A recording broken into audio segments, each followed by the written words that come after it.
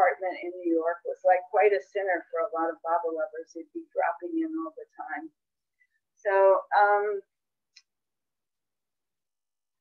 and then they moved to Myrtle Beach for a while, and while Adele was in New York, they started a center in New York. She liked to tell a story about how Buckmaster Fuller bought an apartment building, and he said anyone could have free rent if they were doing some good work. And so they actually got a Baba Center there, and they established a little Baba Center in New York. And it wasn't in the best neighborhood, but she did a lot of work with establishing and working with centers too. That seemed to be part of the work she did. Anyway, after her divorce with George McEwen, she went out to LA and became part of, to join Phyllis out there in the LA group. And she became a very dynamic part of the LA Baba group. She endeared herself to many, many people while she was there. Finally, when she was 90, she moved to Myrtle Beach. I mean, that's pretty amazing just to move at 90. And, but she did. She came out to Myrtle Beach. And that's when I met her at a LA Shahabas and fell in love with her immediately. She was just something about Adele was just like, she was all love and intuition and just so beautiful, such a beautiful spirit. So it was hard not to just fall in love with her immediately. And I would go visit her a few times in LA. I was living north of LA at that point. And so then I moved back to Florida to care for my parents because I was getting CNA. I was getting a nurse's assistant degree. And then Adele wrote me and said she'd moved to Myrtle Beach. And when I come visit her, and I did. And at that point, she was getting an operation. So she said, could you come help me for a week or two, after the operation? So I said, yes, of course. And I came up for a few weeks. It just kept stretching out. It seemed like something would come up and, I'd have to stay a little longer and a little longer. And I ended up taking care of Adele for the last 8 years of her life. And which was really such a blessing for me. It was a real blessing. And Adele was the very influential. One of the blessings was that Adele talked me into marrying my husband, Jeff. I was not going to get married. There he is. I was not going to get married again. I just thought I just don't have good taste in men. I just can't pick the right one. So I'm better off not being married. But Adele kept inviting Jeff over, and I was like, why are you inviting him over all the time? But eventually she got us to date, and we just maybe had 2 times we'd gone out together, and we were at a concert of Bobby Bernstein, and Adele says to Bobby, can you play some music for a couple that just sort of got engaged? And so everybody thought it was us, and they were all congratulating us, and Jeff was like, well, maybe, I don't know. He didn't know what to think. So, next thing you know, we're engaged. And Adele married us too. Our wedding anniversary is December 22nd. And Adele, she was she was the one that married us. We had a legal marriage too, but this is the one that really counts. And anyway, Adele was phenomenal. When I first came up and joined her here, she wanted to go to every program on the center. She loved music, plays, art. She just mainly loved people. I mean, she'd go to a program, and after the program, I'd be tired and looking at the door, and there, I could count the people between me and Adele and the door. And I knew that Adele was going to talk to every single one of them. She had this poem of Hafiz she liked to read, and it said something to the effect, if someone wants to talk about God and I don't do that, then I should run to the mosque to pray because I've committed the only sin I know. And that was sort of a real thing for her.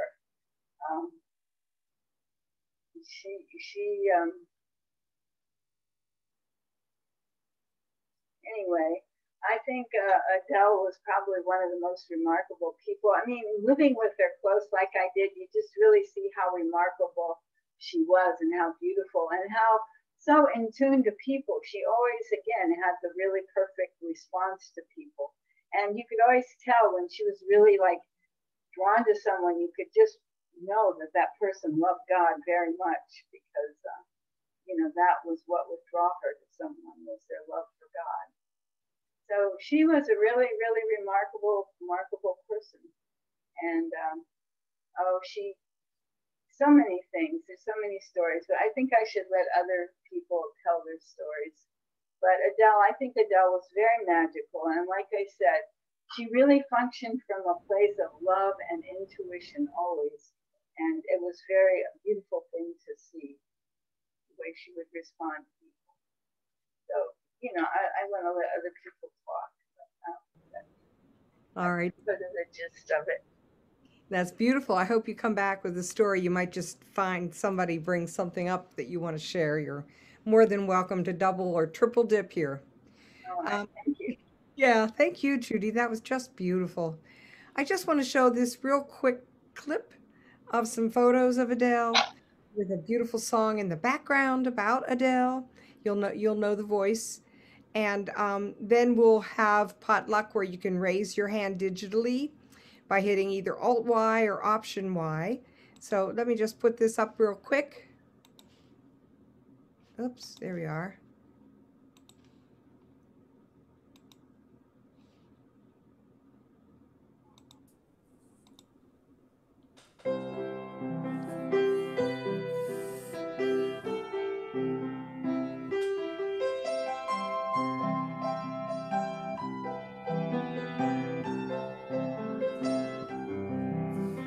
Bob is Adele, under the spell of a god and such great stories to tell, for she did serve him so well.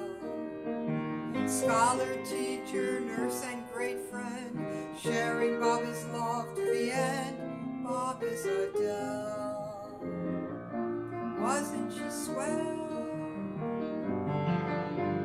Bob is Adele, in the sweet care of Lord Mayor, just floating on air, with divine grace very rare, for she made him a home in her heart, from the beloved never to part.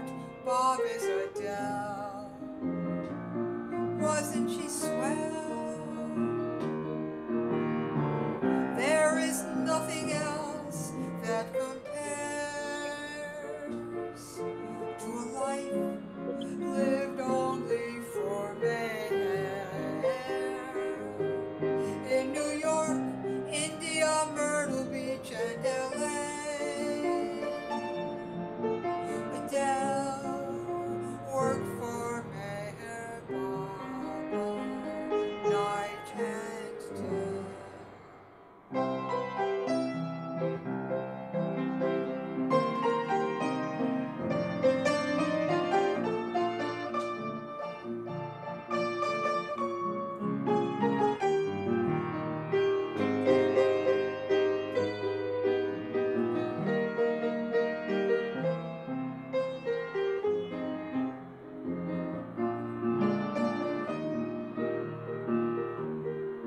For she made him a home in her heart, from the beloved never to part. Bob is Adele, wasn't she swell? Bob is Adele, Bob is Adele.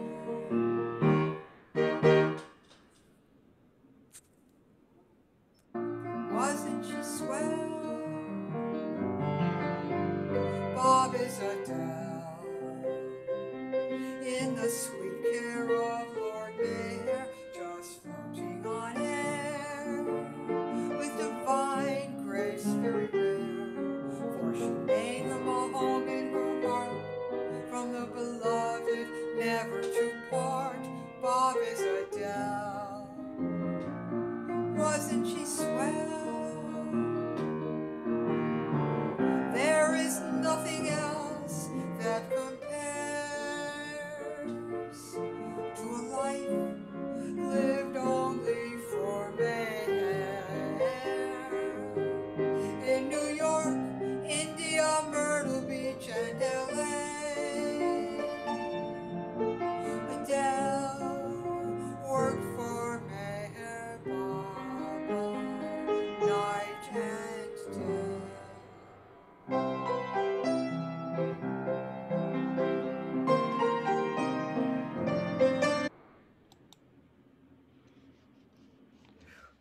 Okay, I need to find out how to get back where I was. Whoa. There it is. Sorry, took me a minute to get back. Such a beautiful, beautiful woman. We're going to open it up now for people to share. And again, I think you know how, and if not, it's in the chat box. So Peter's been waiting. Thank you, Peter. Thank you, Ruth. All right. So I have a couple of great short memories with Adele. I knew Adele when she was in her 90s and when she moved back to Myrtle Beach for a second time. I was living here. And one of the special things with special connections with Adele is we were very close to like birthday twins. My birthday's April 10th and hers was April 9th. So I remember a couple years celebrating with Adele and coming over to her old condo and getting to share our birthdays together, sort of, for a few moments. I also remember she was very active in the community as well, and she enjoyed other being active other than going to the center. When she was here, I started a job in 2011 at this big science museum called Wonderworks in town, and she went about a month after it opened with a small group of people and myself, and that was a lot of fun.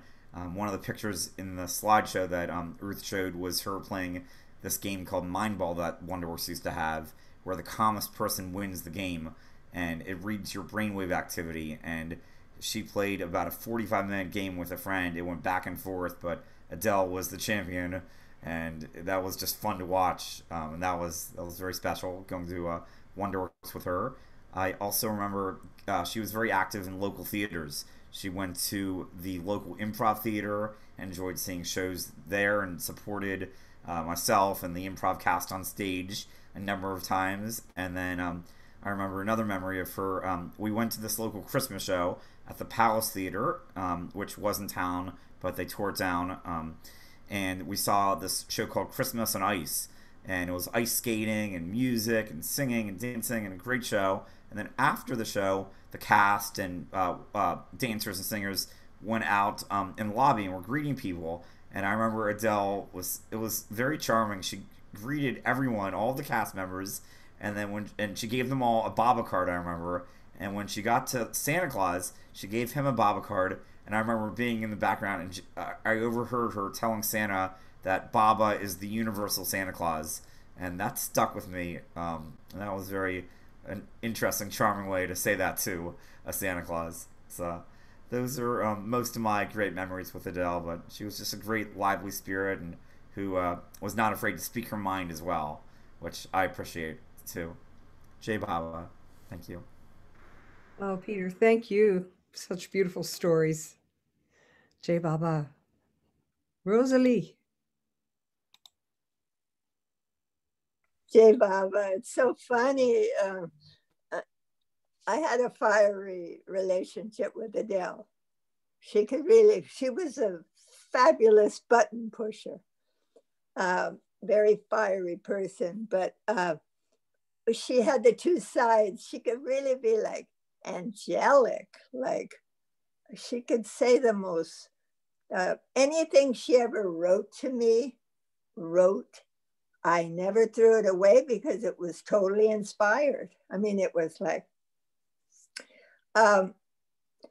it's so funny. I was listing all these things. Well, for one thing, she wanted to move here, and she wanted to die in Myrtle Beach. You know, that's why I'm looking here. There's no one from, oh yeah, Mahu's there, but the Farsi community Baba community didn't want her to leave. They just said, please, Adele, don't leave. But it was her destiny, and she wanted to be here, Myrtle Beach.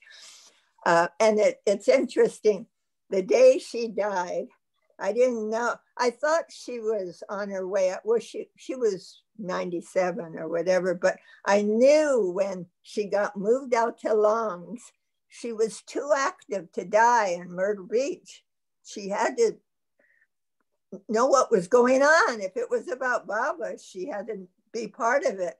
So put her out there with Judy and Jeff, and then she could ease up, because she was too fiery to die, you know.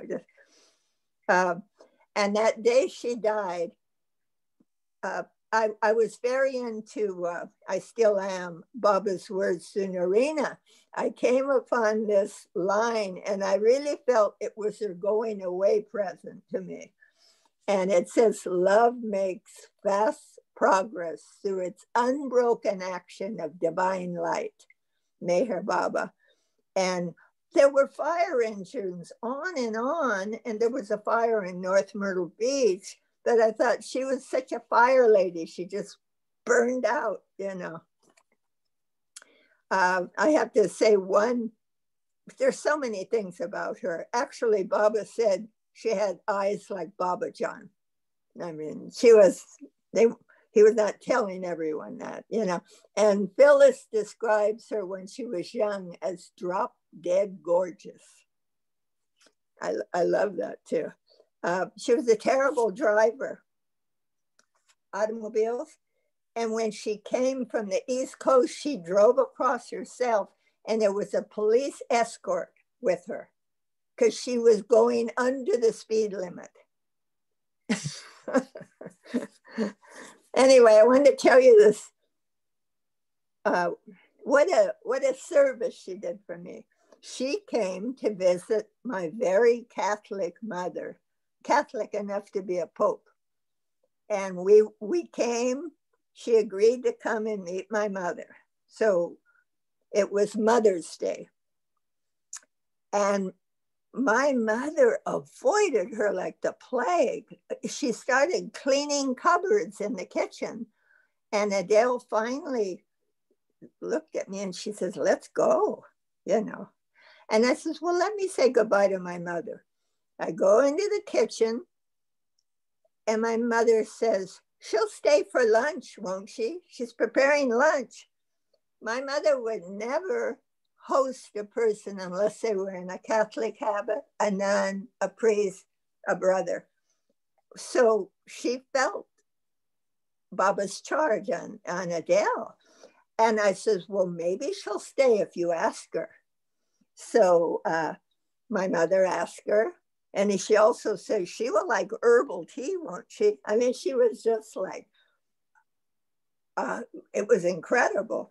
So we're having lunch. And my father ate and he left. He was not very social, but it was a small table and Adele was on my right and my mother was on my left. And Adele goes, you know, Francis, Rosalie's an important member of our group. And I'm so cowed that my nose is touching my plate because I think my mother's gonna blow up. She's so Catholic, I can't tell you. She didn't say a word, not a word. So we finally, Adele thanked her and we left. Adele wrote a letter to my mother and says, dear Frances, thank you for your hospitality. She could have said your semi-hospitality. 50% of the visit was, She says, you're very fortunate to have Rosalie for a daughter. She has met the pure people of this world. And Adele showed me the letter before she sent it. And I'll never forget, I mean, what a good friend in Baba, you know, because it kind of broke the whole like Catholic Catholic structure. And then when you have 12 years of Catholic school, and it was, Adele was like, I have to say, her warrior side. She would, when it came to Baba, she was like a warrior, nothing stopped her. Anyway, Jay Baba, I was grateful for my contact with her, but we had our ups and downs. A little karma. Jay Baba. But I could write a book. I just kept listening to them. Oh, what? Someone else sharing. Jay Baba. So beautiful, Rosalie. Please write that book. Jay Baba. Miguel. Okay, hi everyone. Good afternoon, whatever it is in your place, and good night here. I didn't meet Adele myself, but I've been just transcribing letters from Carrie Ben Shammai. And you said, Judy Mangold, who I remember so well from Baoji's talks and chats, and that Adele was the person to connect also with Israel. She was the person who, through her, because Israel at that time did not have any relationship with India, any diplomatic relationships with Israel, and Adele was the one who, all the books from India would come to her, and she would collect money from everyone by Baba's order in order to pay Adi Keirani for the books and the sending. And then she would send the books to Israel to Carrie Ben Shammai. So I thought, because you mentioned Russia, it would be important to know that she was a very special person for Baba in go-between to Israel. Jay Baba, Miguel. Thank you for that information. Yeah. Jay Baba. Tina. Good morning. Good afternoon. Well, I was just going to compliment Mikal on that picture behind her. It was lovely. Anyway, I did know Adele, and I remember my first memory of her was at a Northeast gathering when she was going to give a talk. She was very scatterbrained, and she had all these little pieces of paper and clippings, and she would drop them, and then she would try to pick them up, and she would get all confused, and it was very sweet, actually. Another time, I was in LA, and she always wanted to take me to lunch. And if I offered to pay for my meal, she would be very angry. She always insisted on paying. And then I had this job on a ship on the Rotterdam. We were going to be the entertainment on a world cruise. And so somehow Adele agreed, she volunteered to drive me to the ship. And she got horribly lost, running red lights and slamming on the brakes. And my heart was in my mouth the whole time. And when we finally got to the dock, they were pulling up the gangplank. That's how late we were. And I was yelling, stop, one more person. but I did make it. But it was a very harrowing ride. It was Mr. Toad's Wild Ride.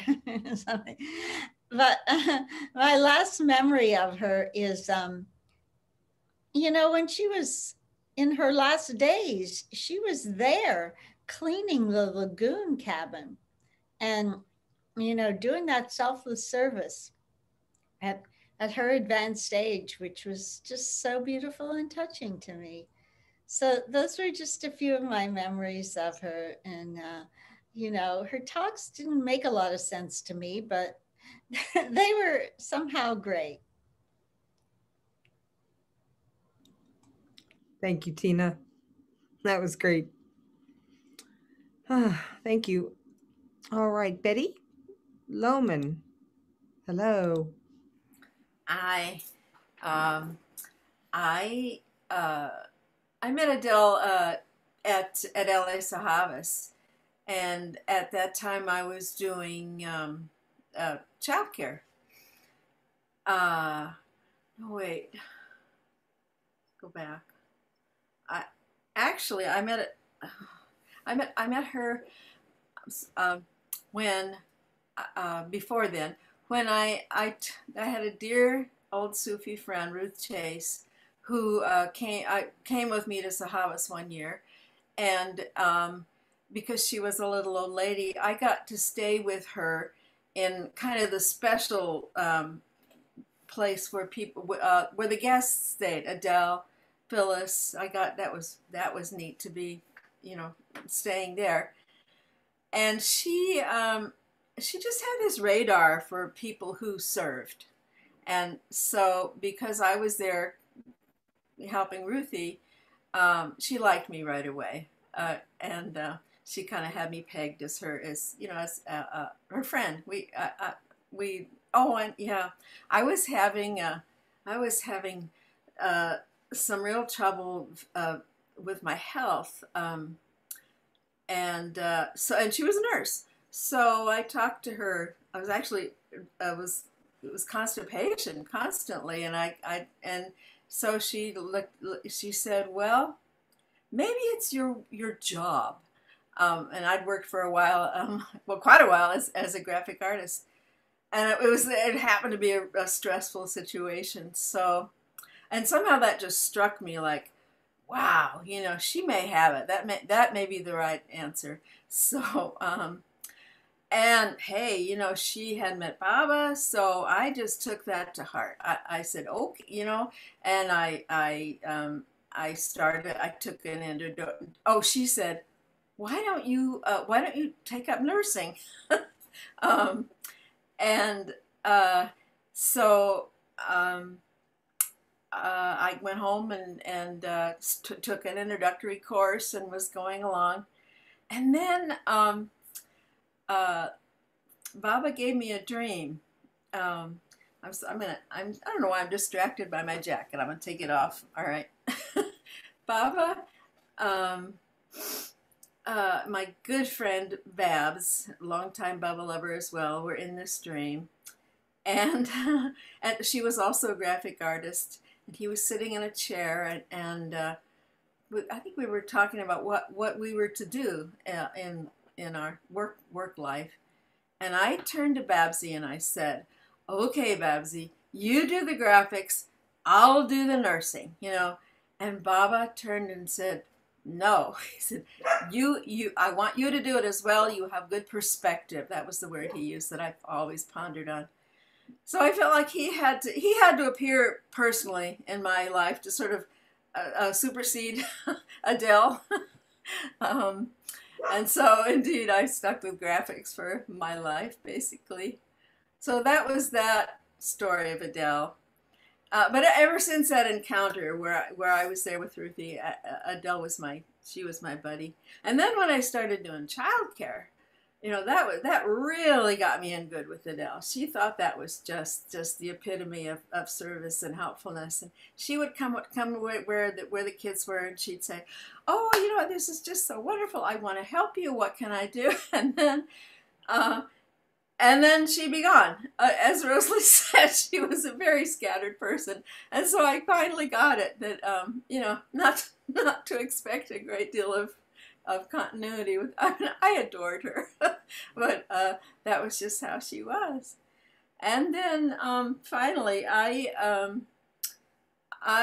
went down to the LA Center to give a talk on Oceano. I got real interested in Baba at Oceano, and so she offered to put me up for a night at her little. She had a little house, Section 8 housing, probably on Pacific Coast Highway in LA. And she'd been there for years. So what a treat that was. What a treat to be in her little abode just for a night. I mean, oh, my Lord, you'd walk in the door and the atmosphere was so rich. I mean, she was just living with all these years of artifacts and Baba, oh, so much. It just, you could just breathe it in. It was really quite amazing to spend a night there with her. It was real special. So, yeah, I was amazed too that she took off to Myrtle Beach. I think I had talked to Lois a little bit about it. I think that there was an understanding that the Lois, who was, I think, maybe the president of the LA group, that it was just going to be best for her, that she'd be well, she could be better looked after, I guess, than that. That was my understanding, that the group kind of got in on this decision that it would be good for her, as it was. And then she lived with Judy all these years. Okay, so that's my story. Jai Baba. Jai Baba. Pure gems, Betty. Thank you. Mahu. Jai Baba.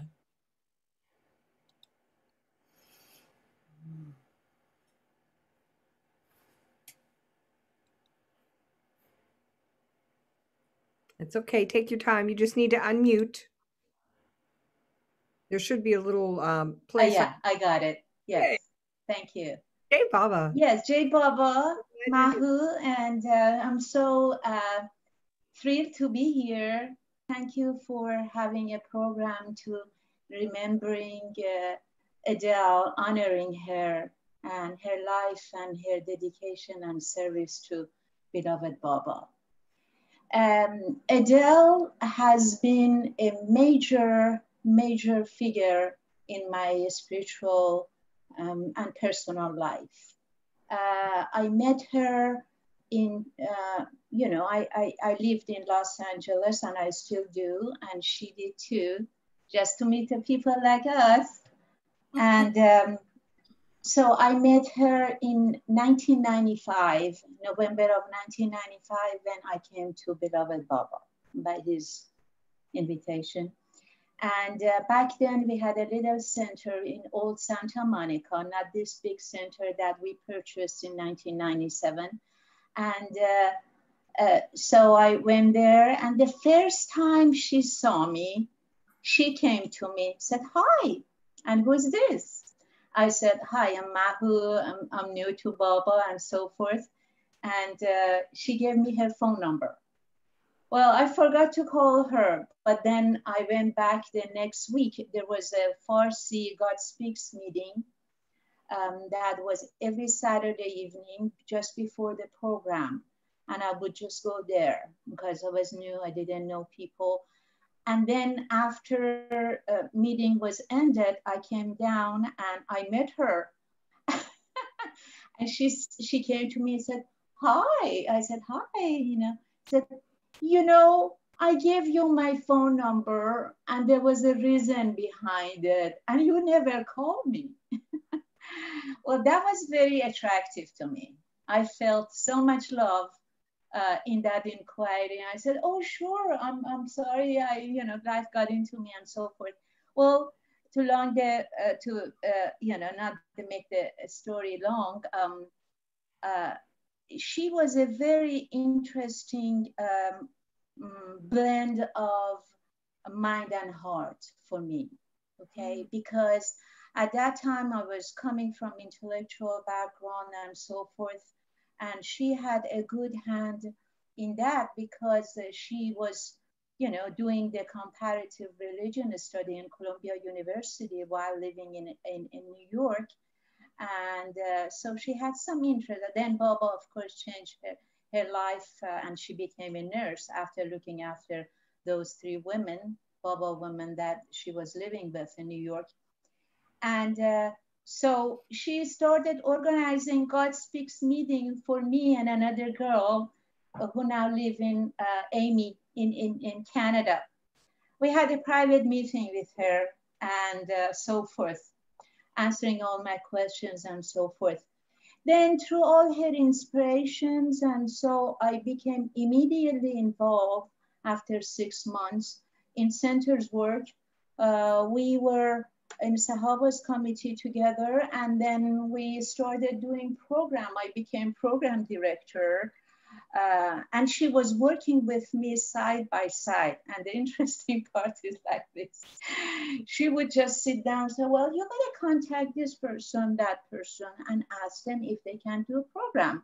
I said, sure, I'll do that. So I would go to them and ask them if they can do a program or play a guitar or something. And they would say, oh, you know, I haven't played guitar for years. I don't even know how to sing anymore, and so forth. And well, I would just laugh instead of being embarrassed. So, okay, you know. Anyway, so we did program design and work together for many, many years.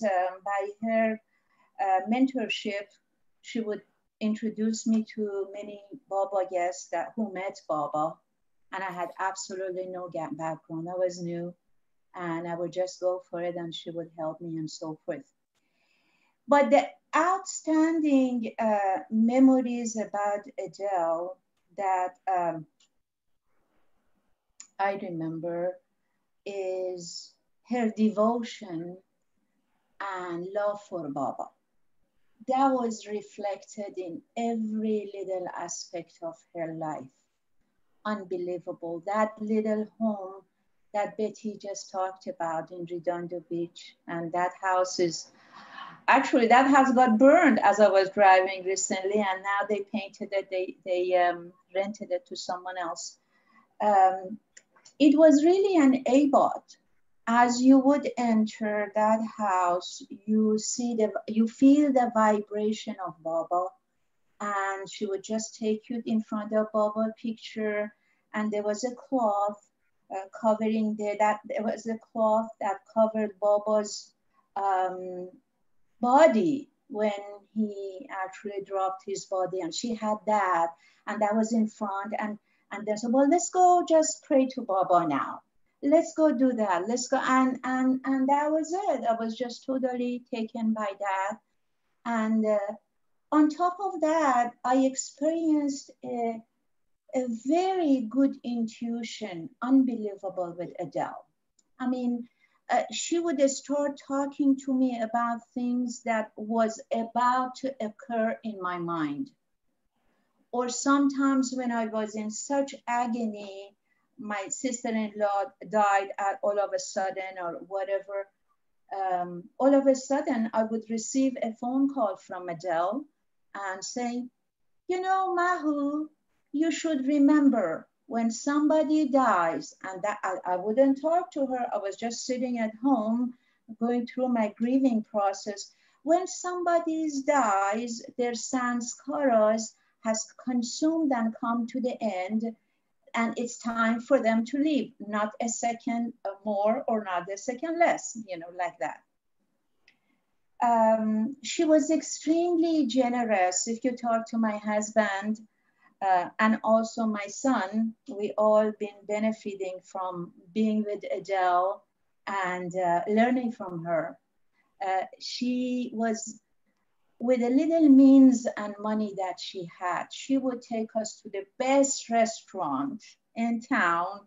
If we wanted to know what restaurant has the good food, Adele, we want to go out, you know. I said, well, you gotta go to this restaurant like here, you know, we've been there, it's so good.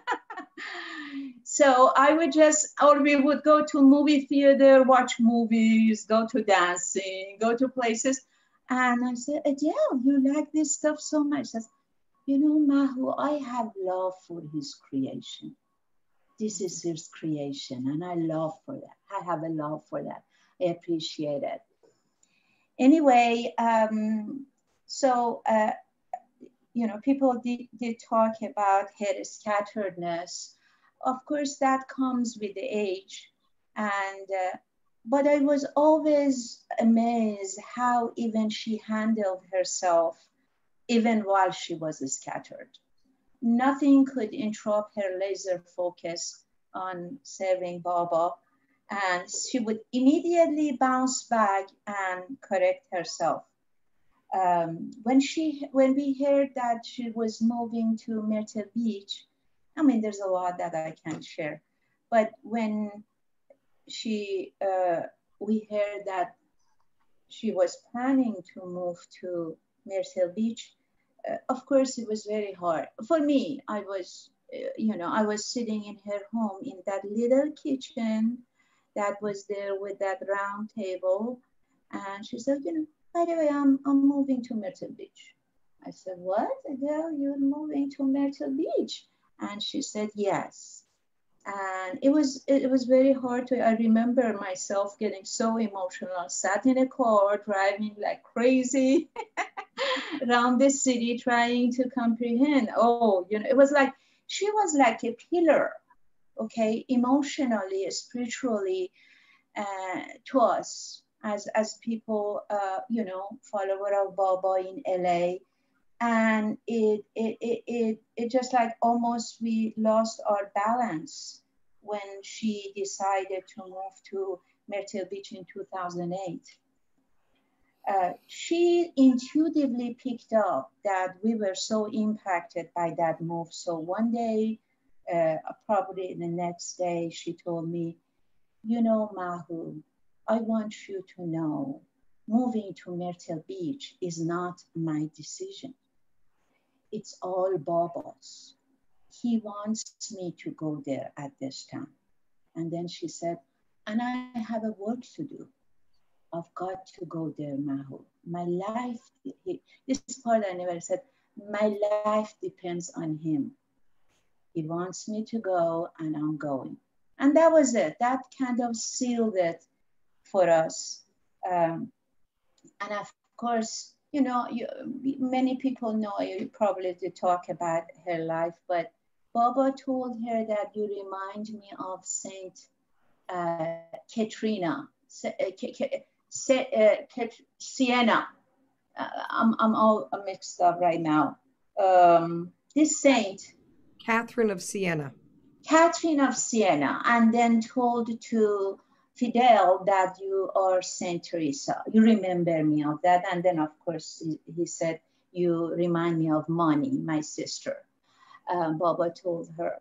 But one time, I say this and I finish, this was during the time that she was moving. I was sitting in her room and she brought a book from that saint. And by the way, she writes so beautifully, Catherine of Siena. And she started, she told me to read from this part to that part. So I did. And then all of a sudden she told me, stop. And at that time she started talking, but the voice was coming from way beyond. It wasn't Adele's voice. She was, Mahu, it was another realm of possibility. And, I think this was a little gift to me that she was, revealing that she's in touch with other worlds as well. So anyways, a lot to share. Thank you for the opportunity of, sharing Adele. Jai Baba. Jai Baba Mahu. Thank you so much. Beautiful. Catherine. Jai Baba. Jai Baba. Well, I just want to thank everybody for everything they've shared. But one thing I want to offer about Adele, because I felt like she was, first of all, I think she was like my friend, my teacher, and my love. I just loved her. And having you tell these stories, it's bringing this back, and it's, it's making my heart very tender.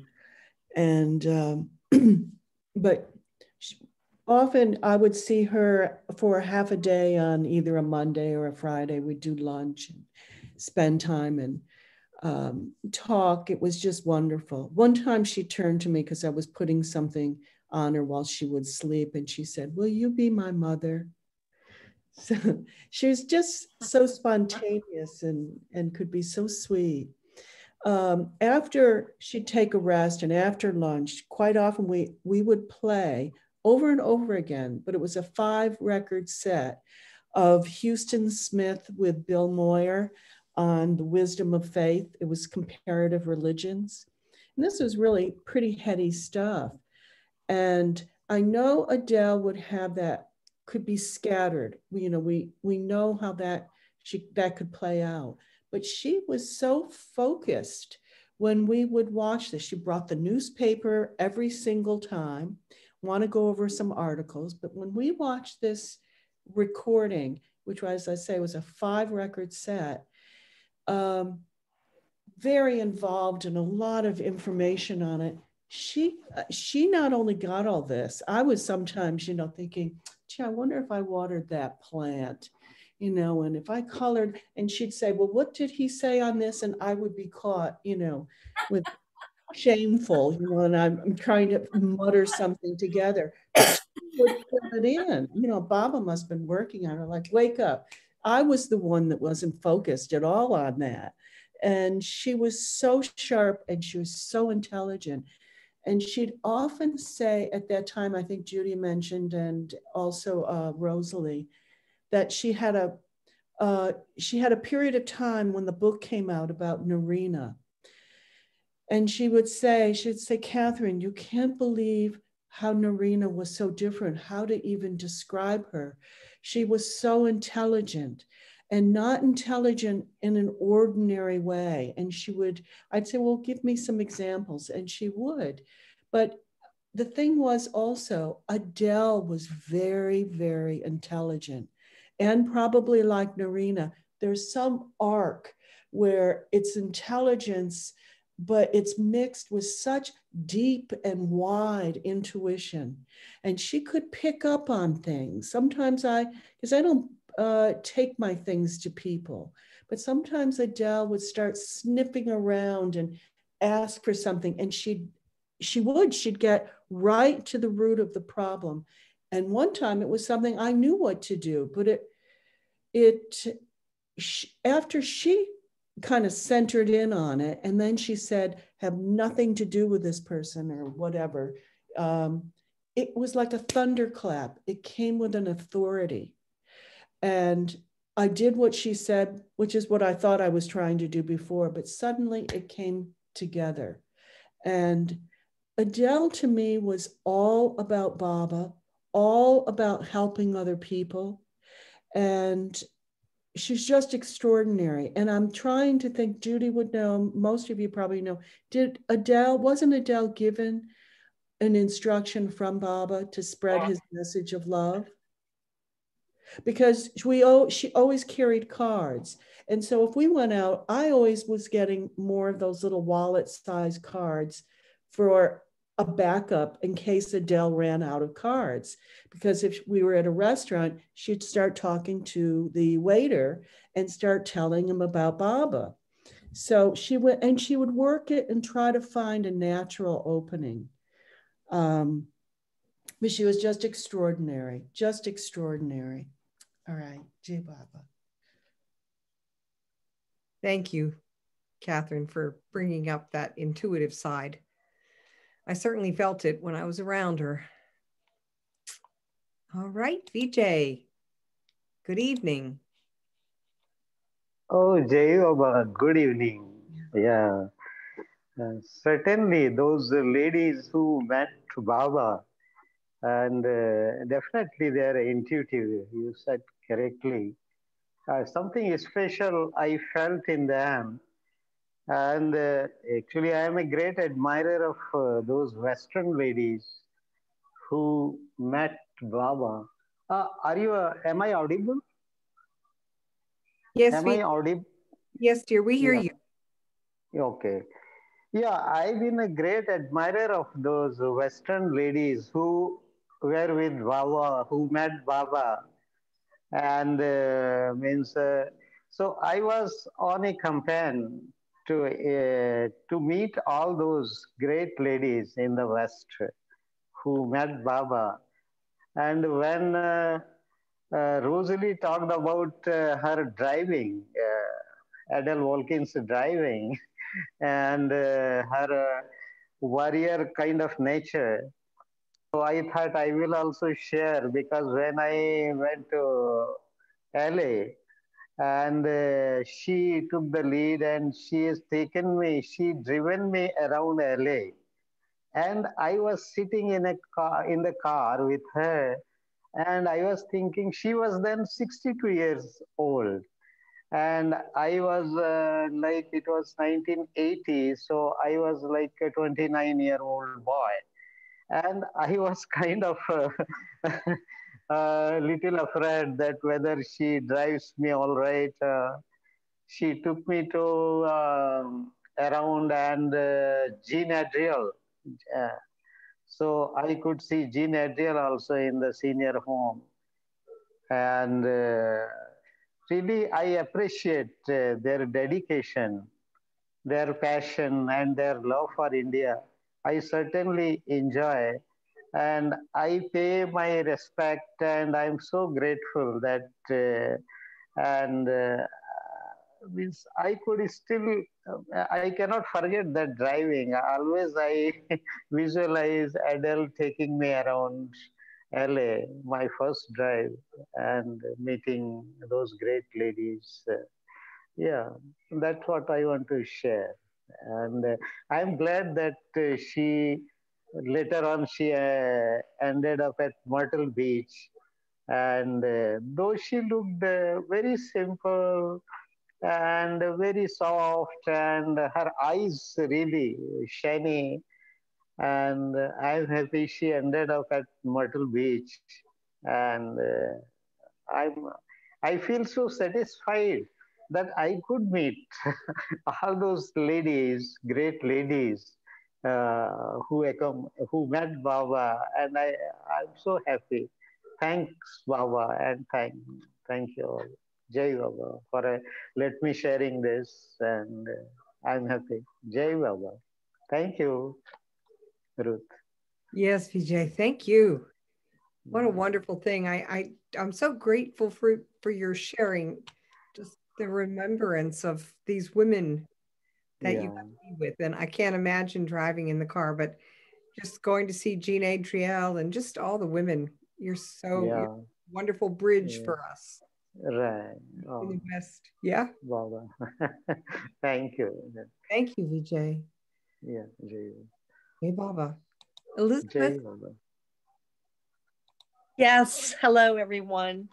So, my experience with Adele, whom I met in 2009, was not like many of yours, which was over the long term and like many rich experiences like Mahu's and Judy's and probably many others. Mine was like this point in time, a few points in time that were very intense. And from what I'm hearing you say, she must have moved, so her intuition must have moved her to connect with me, because basically it happened when I sat beside her December 2009 when I was at the center after Christmas.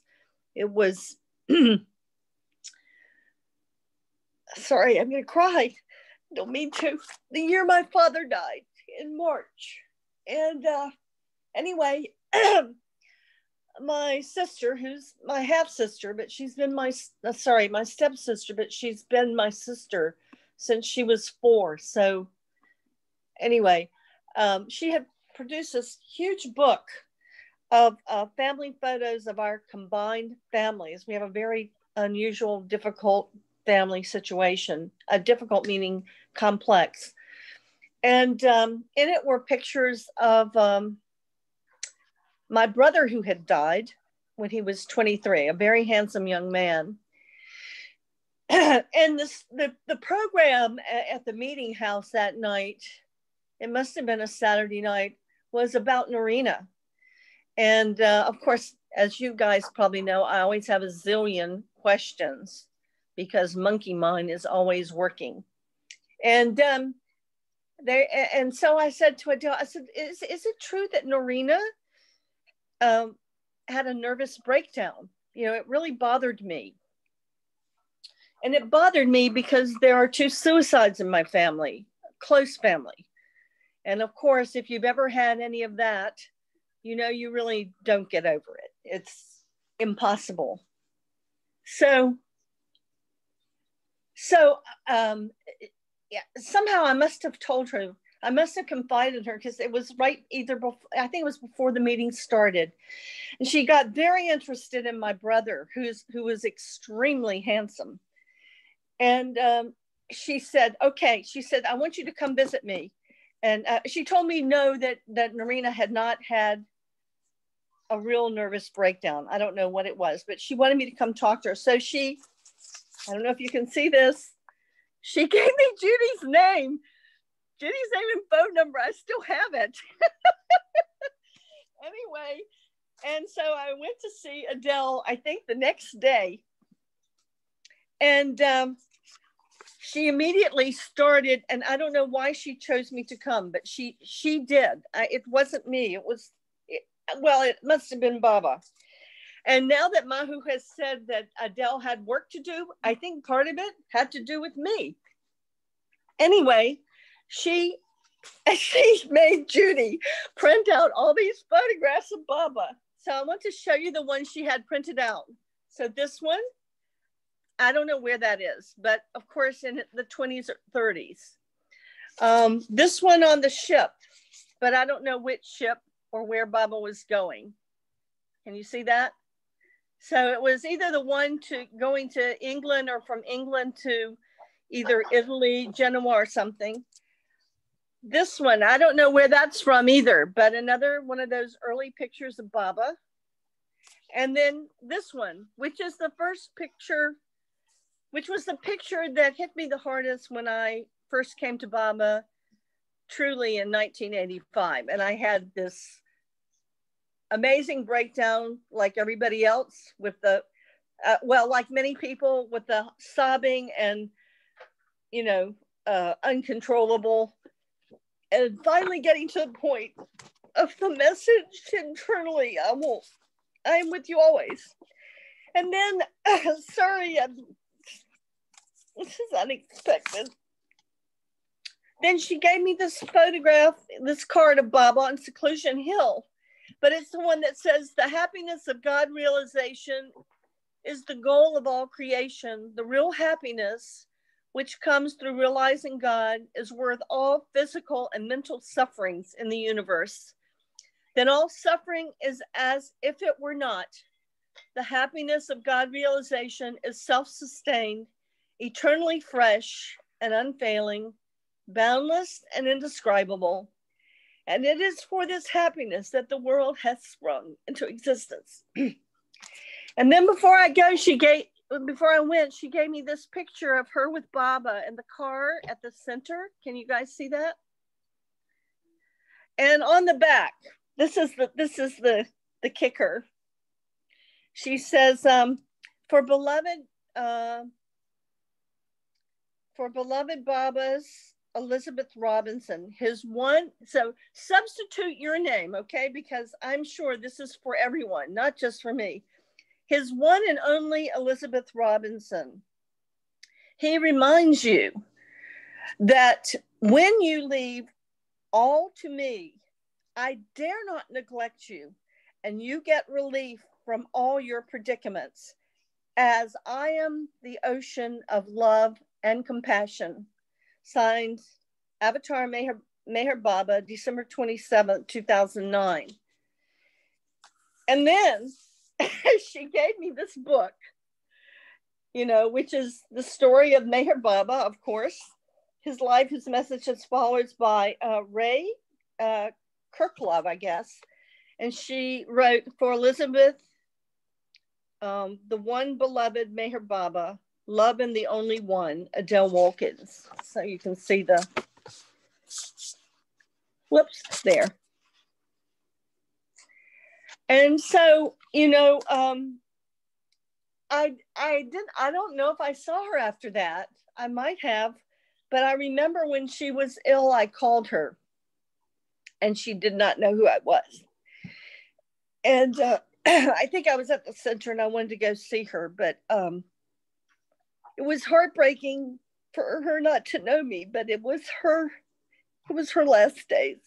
Anyway, so she touched me briefly, but intensely. Anyway, Che Baba. And thank you, Judy, for all that work you did that day. I was there.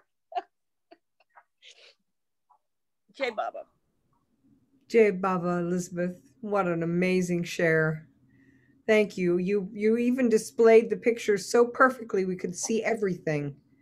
Thank you, Elizabeth. But your heart, that was on display, and I'm so grateful. Judy? Hi. Yeah, I just wanted to add on to what Betty was talking about with Adele and medical health and medical things. Even though she was a nurse, she knew everything about alternative health. She knew what's up to date on all the latest. And when when Baba was still alive, she was also communicating all the time with Gohar. She felt that Baba had linked her up with Gohar in that 1952 visit. And so she wrote Gohar pretty continuously. And whenever Gohar needed supplies, Adele would go to her brothers and get them. And sometimes Gohar wanted, the latest literature on an illness, and Adele would find it and send it to her. So she was very involved with helping Gohar and getting other people to get involved with that too. But then just when I knew her, people who had health issues would sometimes come to Adele and tell her their problems, and she'd get out. She had this big book about, sort of an alternative health book, what vitamins to take for what disease, and she'd pull out her book and she'd discuss it with them, and sometimes it really did seem to help people get better too. It was amazing. So she was always very involved in health, and that was kind of a cool thing. And it was very nice to hear your sharing, Elizabeth. That was very sweet of you. I did appreciate that. And, Thank you again. In her last days, people did come out to see her. It's too bad. You should have come. She would have known you if she'd seen you, I know. And,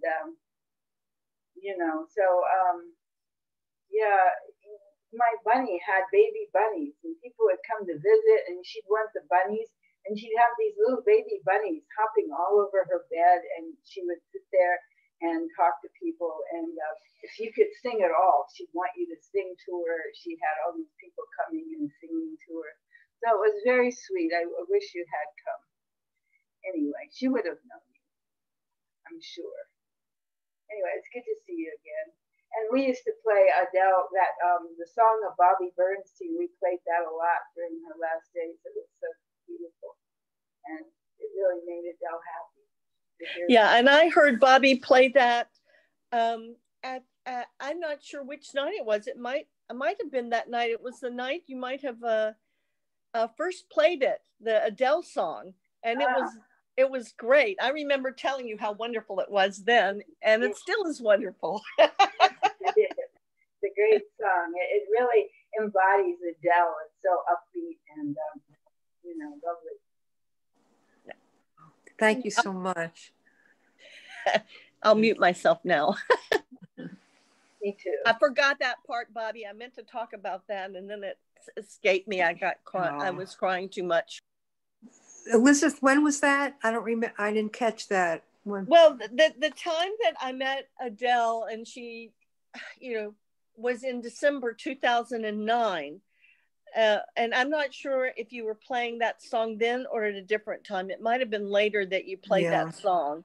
But I remember, I think it was the first time you played it at the meeting house, or one of the first times. It was a fairly new song when you played on the piano.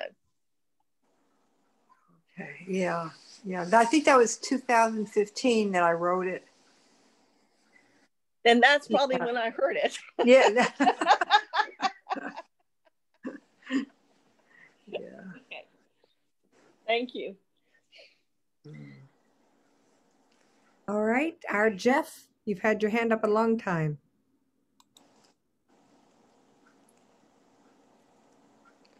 Can you hear me okay? Sure. You sound good. Anyway, I'll go back to in January 1968. I took an art class. I was going to Columbia University. I took an art class as an elective, and most of us were stuck painting these still lifes, boring still life. So there's a guy a few easels away from me who somehow got permission to paint Baba, but and I had never heard of Baba and everything like that. But one day he asked me if I'd like to go to a Baba meeting. Now, I I didn't have any. He was a wonderful guy, so I didn't have any excuse. So I wound up going down to I brought another buddy of mine and we went down to West 57th Street to Little Carnegie Hall, which is where these meetings took place. And there was a little recital hall. And in the middle of winter, and the doors open on the 4th floor, and there's a hallway. It's about 15 feet wide and 20 feet deep that leads into this recital hall. But my impression is all these old ladies that came forward, Black ladies, thin ladies, Jewish ladies, Puerto Rican ladies, all manner of these ladies, and they come up and they introduce themselves and they are hugging us and passing us from one to the other to the other. And it took about almost a half hour to get actually into this place. And one of those ladies, of course, was Adele. And, we stepped off this elevator. And it was like 3 long lost nephews that had shown up at a family reunion. And this just didn't happen in New York City, where people just come up and hug you and introduce themselves. It's pretty, New York's a little bit reserved. And so, but anyway, so there weren't many young people that went to these meetings, and mainly older people, and they'd all met Baba. And you could actually, since I was new to Baba and everything, I could ask them what it was like to be with Baba. And so I got all sorts of firsthand accounts. I didn't have to read it in the books. But Adele started coming up to meet me at college. And, she went to Columbia many years earlier. So we would meet in the cafeteria about every week. And I could just ask her anything I wanted, about Baba and what it was like to be with him and all the Baba stories. And week after week, she would come up. I mean, can you imagine? I mean, she's in her 50s and I'm just, probably 20. I don't know how old I was. And then what happened is in the spring of '68, there were all these demonstrations and protests at Columbia, and all sorts of, it was all sorts of upheaval. There were police around and barricades, and students were occupying these buildings and everything. We would walk around in all this chaos. But one day she brought a box of universal messages. And so we went around, we would hand out these, universal messages to everybody. And somehow the president of the university found out that this lady was handing out these brochures, these universal messages, and he called her up to reprimand her. I mean, of all the things, there are riots going on, there's students occupying buildings, there are police and all that. And he gets fixated on the most minor traffic violation, so to speak, and has Adele go before the president of the university. It was hilarious. But one thing that Adele did say is that back when she was a student, I don't know if this was in the Riverside Church, but one of the buildings around Columbia, there was a picture of Jesus on the wall. And just as a young student, long before she knew of Baba, she looked up and said, "One day I'm going to meet Jesus." And, there it was. But she was just adorable. And, and an incredible thing is that she remembered, didn't remember Elizabeth's name, but she was unbelievable in remembering people's names. And you have to be very personal to remember people's names. And I found it extraordinary. Thousands, that she knew by name, and she connected with you in such a real way. It's the personal side of Baba, she was like an embodiment of. So I could say some other things, but they're more around to share. Jay Baba. Thank you. Thank you, Jeff. That's just beautiful. I just have to pause a minute, take that in. Thank you. Diana. Thank you. Jay Baba. Jay Baba to you all. I've been connecting with so many things that have been said. And yes, Jeff, she was adorable, but I also agree with Rosalie. Rosalie described her as fiery. And I remember that Adele could also be pretty fierce. And some of the biggest bangs in my heart, you know, some things that she has said to me have been very painful. Also, some things have been so heartwarming and expansively wonderful. She was all things in that way. I also connected with Tina, mentioning her scattered side. I used to live in LA, and Adele would be asked to give programs sometimes. And yes, the papers were flying out of her hands and falling all over the floor. And so eventually, somebody figured out it would be good to have someone keep her on track. So Jeff McGuire was chosen, and he would host Adele's talk so that as Adele got off topic, he would steer her back to where she really wanted to be. It worked out very well that way. Many of you have mentioned Adele's service work, and yes, I remember her asking, I think she would ask people if they had medicines to send in her box to go her. She was always sending medications with people who were going to India so that go her supplies could be kept up. But also she did personal service to different people. And Judy mentioned that people would bring their problems to Adele. Adele knew stuff about everybody, and a lot of their private anguishes and very intimate difficulties. And I remember a time when a woman told me about an occasion when her daughter had gone to a party. Her daughter was a teenager, and something really awful happened at the party, really crummy. The next day, Adele had already set up for the daughter to meet with a counselor to work through what the daughter had gone through. I mean, she was right on it immediately to take care of people. She didn't just listen, but she knew who to contact and how to connect people with help. It just was in her nature. I also saw that one time when I was in Myrtle Beach, and I was walking with Adele to Baba's house in Myrtle Beach, and someone was coming away from Baba's house and Adele couldn't pass someone without greeting them.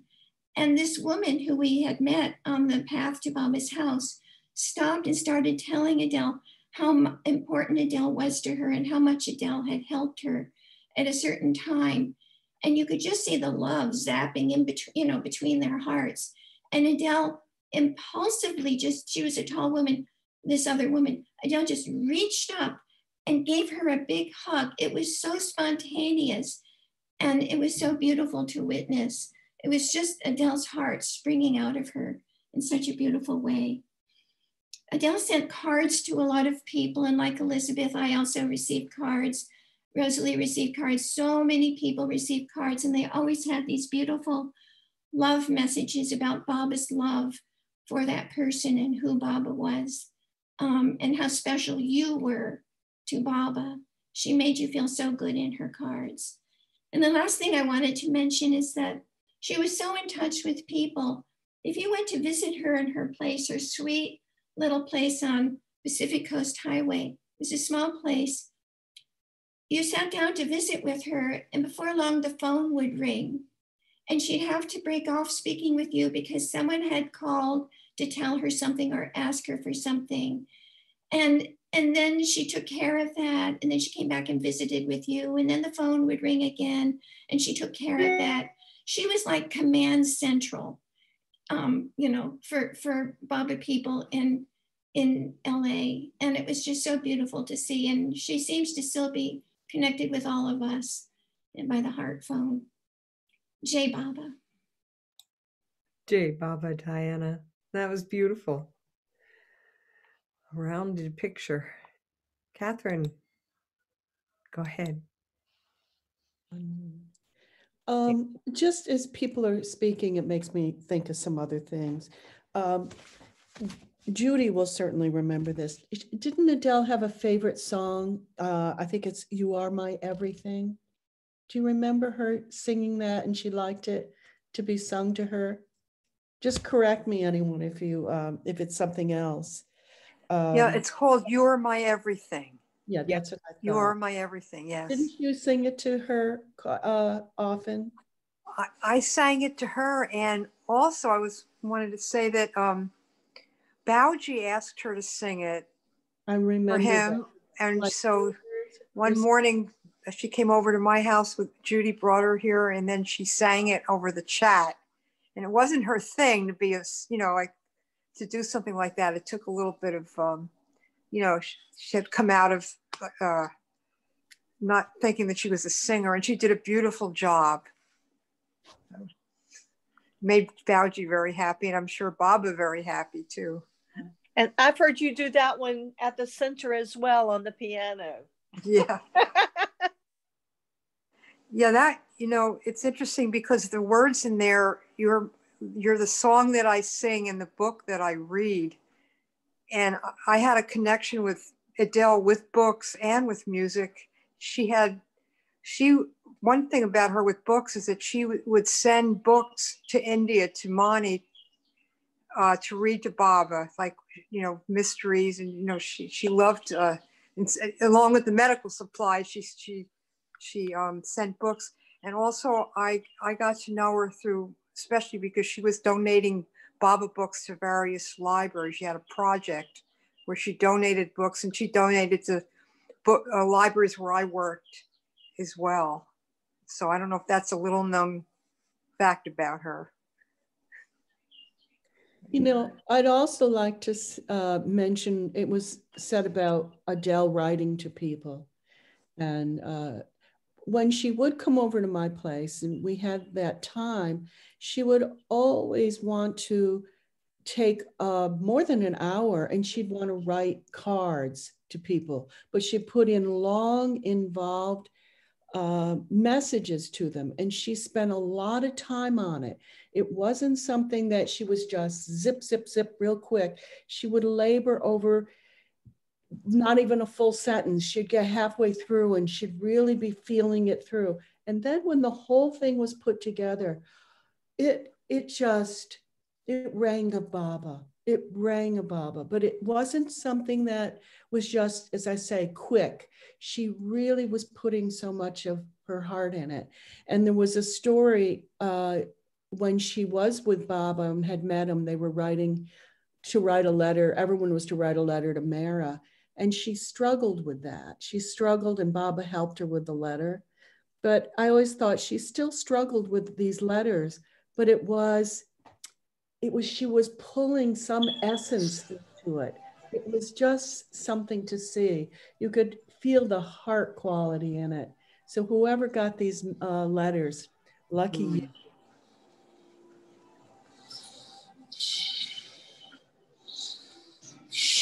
Thanks, Catherine. Bobby.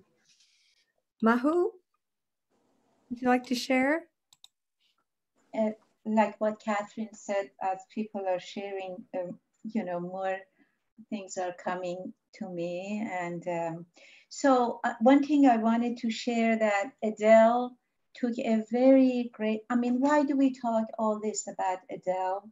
To me, she left a remarks in everyone's heart. Those are the good impressions, sanskaras we accumulate. And as a remarkable servant of God, and how you can live your life with minimum means. You enter that little hut. It was her apartment, was just very little, and with minimum, like Betty said, Section 8 and so forth. But full of love. You open, immediately I would go and open her refrigerator. Everything was well situated, very healthy eating and so forth. So for me, she was an inspiration of how to live a worldly life, how to live in the world, but not to really be of it. She really used every little part of this creation to help others, to make others happy, and to serve Baba. So for me, every little act that she was doing is like, oh, okay. Well, I was very thirsty because I looked for Baba for many, many years and he was hiding himself. So, and then when people are talking about her being fierce and so forth, she did have that feature. But the way I got it, I mean, there was times that I burst into crying with her comments. The way I looked at it was that she would take a great interest in my life. She would see that my ego was pumping up. She was seeing that I would like to glorify myself and this and that. So she was bringing it back to a level, to the heart level, where the heart takes over and the mind influence be minimized. That's how I look at her, some of her comments. There was a mixed feeling in LA, perhaps there is still, about her. Some people could not stand her. I mean, they would not talk to her for years, believe it or not. And some people adored her, always at her doorstep, like myself. So there was different take on how she was treating people. And like now, whatever happens in our life, we have our takes. And but her being sometimes quote unquote harsh or upfront, there was a merit to it. She wanted to let me know that I'm going overboard with glorifying myself. I'm taking myself so seriously as a program director. I'm doing this, I'm doing that. She was immediately bringing it back to Baba. And perhaps I like to share, but I really feel she was a fifth plane saint. She really was in a higher plane of consciousness. But such souls are veiled. We don't really know the level, deep level that they're connected with the source. One more thing that Elizabeth inspired me. I have many pictures of Adele writing with the beautiful handwriting behind it and so forth, but I don't have it handy. But she has been in my major events of life. One, I had a civil marriage. I did not have any of my family here, and I had a civil marriage. We went to the court, and the only person on my part was Adele. I don't know how can I show this picture? I don't even know how to show it. You have to hold it up to the screen near where the camera is. So, and then somebody's going to have to. Anyway, my camera is not that, well, whatever. I mean. So the camera is looking at the side of your face. So turn the picture to the side. There it is. Yeah, but you have to bring it closer. You have to bring it, no, but you have to bring it, stretch your left arm out in front of you. Yeah, now closer. Keep going. Stretch it out further. Well, it's hard. I don't know how to do it. I mean, these are all the 4x6. Yeah. Anyway, that's her sitting with me and my husband and my mother-in-law. So this is in the court. She just came to be my spiritual mother. Wonderful. I sorry that I can't. And this is at the hospital when my son was born. Mahijan, your camera is to your right, not on your computer. Your camera is on the right. Camera's on her left. On her right. Or her right, I mean. One day I'll fix it. I'm sorry. Not on the computer, but you have a video cam that's on the right. Do you know that? It's on the center. Is an external webcam. No, not that. Oh. Not that one. We're looking at an external one sitting on your desk to your right. We're looking at your There, right now foot. we see your face. Where your hand is? Where your hand is now? Hey, let's go. Yeah, Look Yeah, toward but your right, no. and you'll look at us. Come on. I don't think she knows she has another Wait camera. a minute, just So many wait a minute. cooks in the I'm kitchen. sorry. I have to fix this. That's a cue for me to fix You're it. getting closer. Anyway, You're getting closer. Yeah, Mahu, Hey, take that picture and just turn it a little bit further to your right, just a teeny bit. Now move it down a little bit. Okay, now get it closer. I won't tell you when to stop. More. Perfect. It's getting closer, more. now you can see her with the white hair. I'm laying on my bed. My baby is only 1 year old. Wow. Yeah. Yeah, There you that's are. her. Beautiful. That's her. And the interesting part is she brought a very beautiful photo of Baba framed nicely and put it there in the room that I was there. And as soon as the doctor arrived, she turned back and says, "Who's this beautiful man shining?" I said, "Well, his name is Meher Baba." I then brought that photo to the room I was in, saying, anyway, and there are more pictures, but I'm sorry, I can't do a good job on this.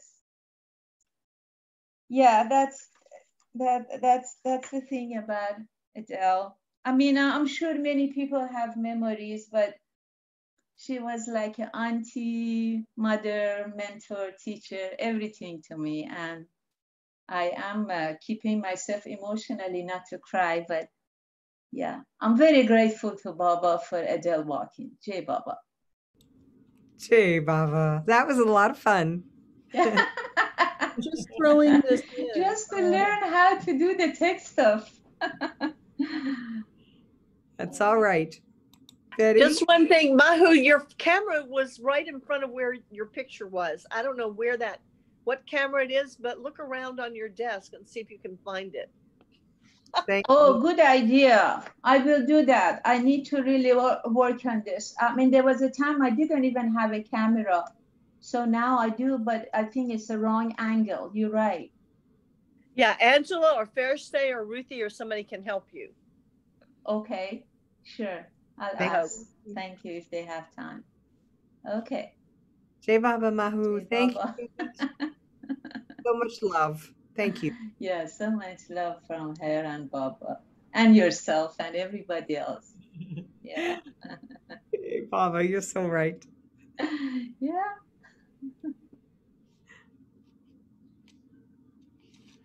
Okay, Betty, are you there? Yep. The one thing I noticed that wasn't mentioned yet is that she took kind of a personal interest in at least a couple of, I imagine there were lots of stories, but there was, and I think this one, a long time ago back in New York, I think she had a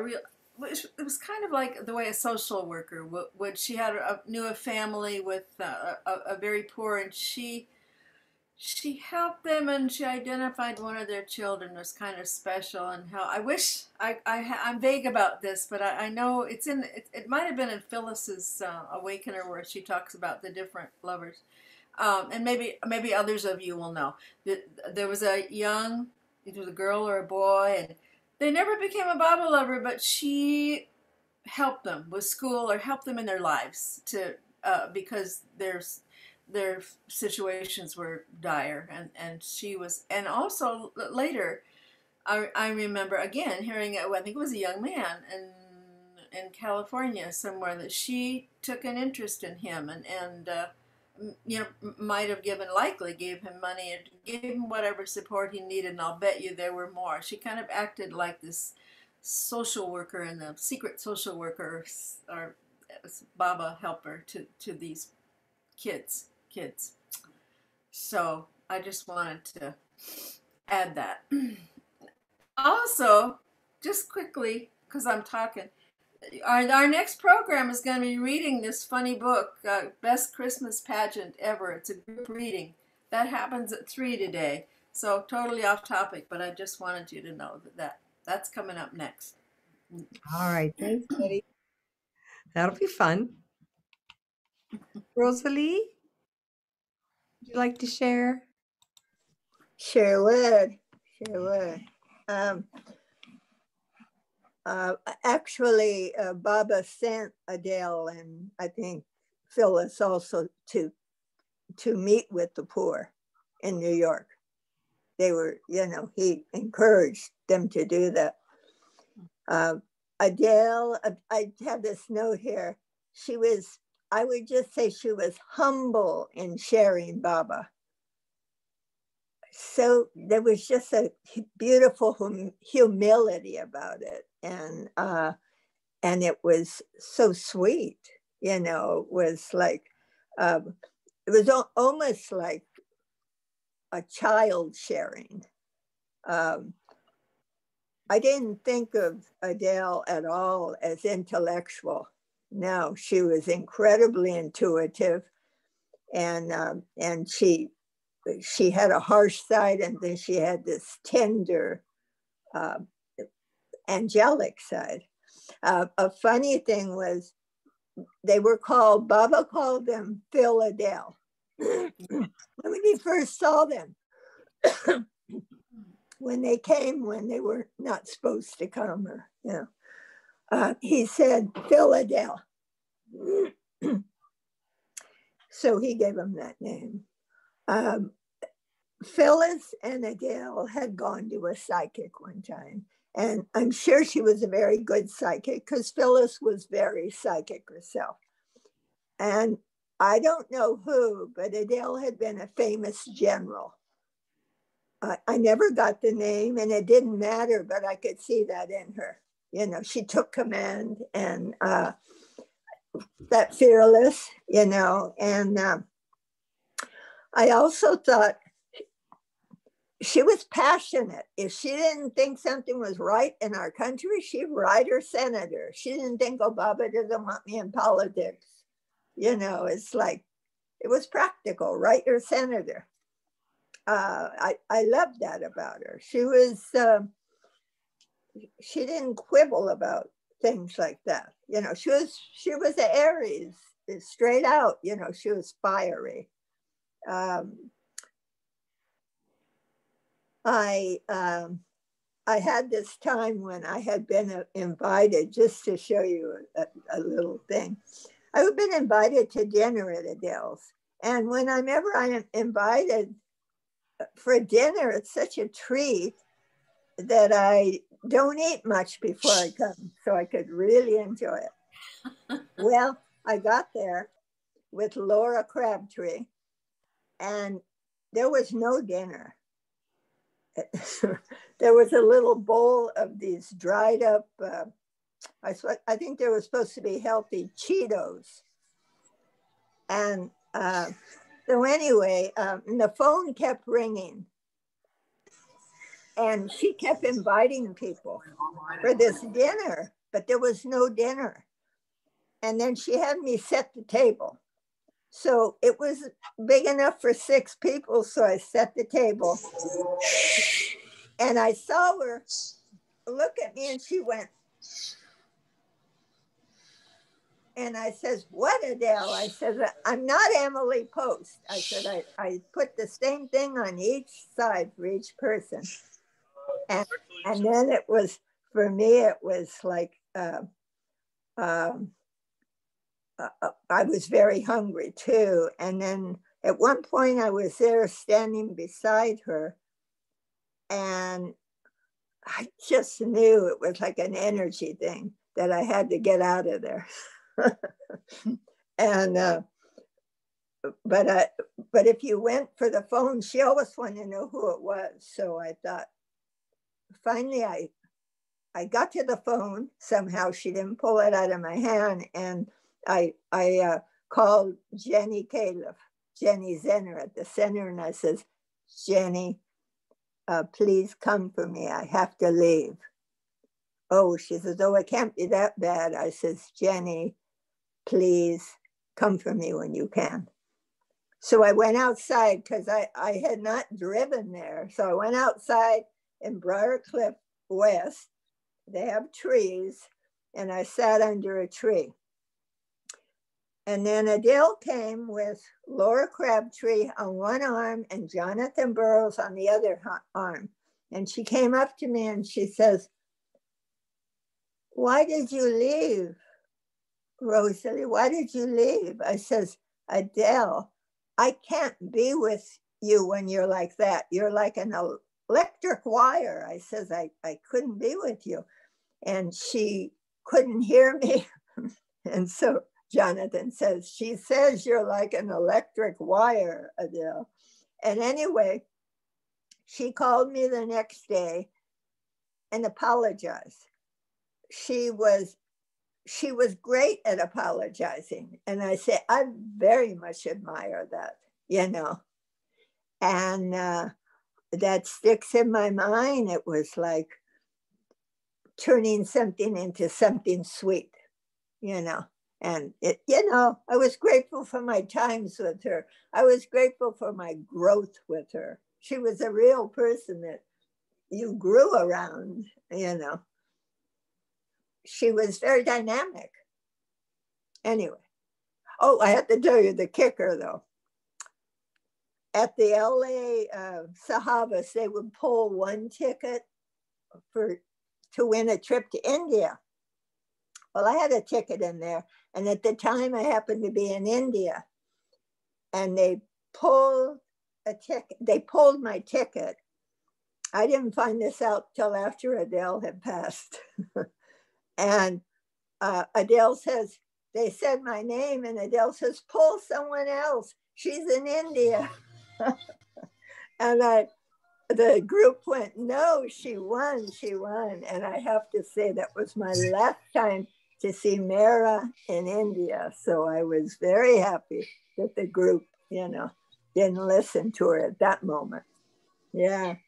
Anyway, so, you know, God bless Adele. She was a fierce fire for Baba. Yeah. Fierce and soft. Yeah. Jai Baba. Jay Baba. I love to hear about a whole person. And yeah, yeah. Yeah, that's what I'm hearing now. Oh, I yeah. long for that in myself. Thank you so much, everyone. Judy?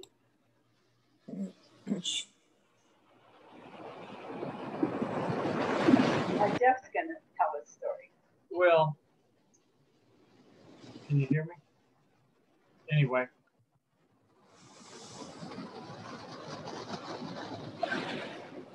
Can you hear me? Yes, Jeff, I'm sorry. I made a mistake. Okay. Well, Judy asked me to tell this story. A few years before Adele died, she was living with us, and we were asked to go down someplace in Myrtle Beach. And on this particular highway, there were these beautiful, tall pine trees, or cedar, probably cedar trees. And for some reason, Adele decides, oh, we should cut this down and take it home for a Christmas tree. And which, you know, it's a nice idea, but the tree was, say, 60, 70 feet high, you know, and you couldn't get it on a tractor trailer. And thankfully, it was summertime. So I said, well, I'll tell you what, let's wait until it's a little closer to Christmas, and then we'll come down and get it. And Adele was real quiet for a little bit, and she says, "You passed the test." Whatever that was. Yeah. I wouldn't have passed the test because I would have tried to explain to her why the trees were too big. But Jeff got it right. He just made her happy. Oh, that's great. Thanks, Jeff. Yeah. She was fun for me. Adele was fun. She was about as close as I can imagine what it's like to have a real friend. I just felt comfortable when I was around her.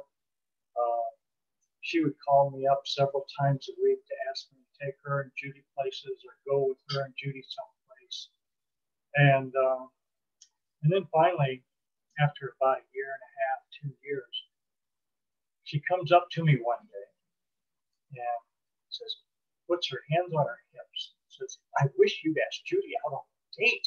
I said, Adele, Judy doesn't like me. I irritate her, which was true. And it's, oh, no, you don't. She thinks a lot of you. Okay.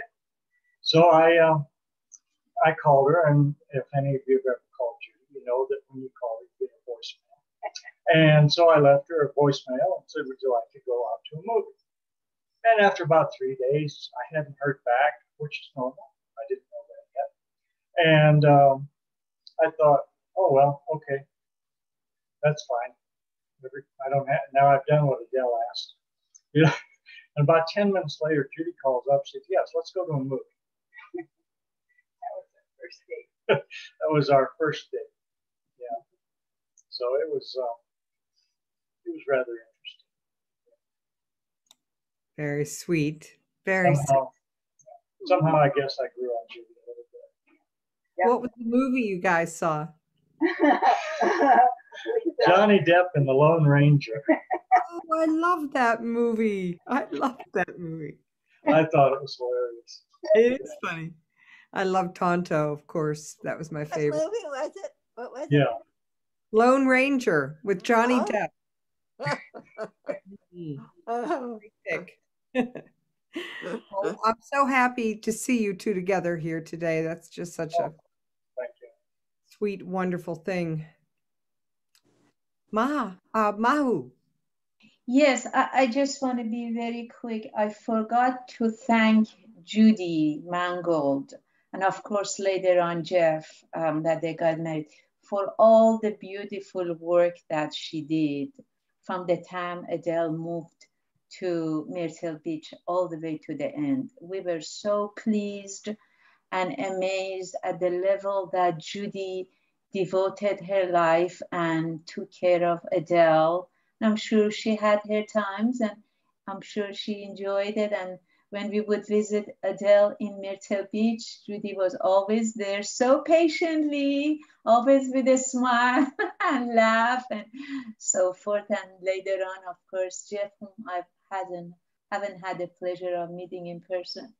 But I really am grateful for the presence of yours to her life and all the work that you did. It wouldn't be possible otherwise. And I'm sure Baba arranged it. Baba arranged it so beautifully. Thank you. Yeah, I wanted to thank you for that. Jai Baba. Adele was, she had a way. She could be so sweet and she could be so difficult too. Like, she told me she wanted to get to the programs on time. She'd get very upset if I didn't get her to the programs on time. But then no matter what I did, like even if I really started early, like at the very last minute, she'd have to go to the bathroom. And there it was like late again. It was like, or, she had a way that, I think, she really helped me a lot, even though it wasn't always easy with her. I felt like she was really helping me learn patience and other things. And I didn't have enough patience, really. Yeah. And she definitely helped me with that. I remember some friends of mine, Irma and Carl, remember them? And they were going to take Adele somewhere, and they got there hours early, and they still got a late start because she was amazing. Yeah, there was a time I used to give her a ride to the center. I was gladly also her chauffeur at times. And I would just go there. I had to go out of my way to pick her up, and then we go to LA Center. And she wasn't there. But apparently she was called several people, and those people got there 5 minutes early and they left. So I was just, okay. There were episodes like that. But it's just like life, we have everything together. Good and bad and salt and sweet and whatever, yeah. but she was so cute. Yeah. Oh, that's wonderful. Yeah. Well, Catherine, you have your hand up. You're so patient. Well, we keep hitting different subjects back and forth, but one little story from me was about her little ADD. Her mind would kind of not focus at times. And Judy will remember this.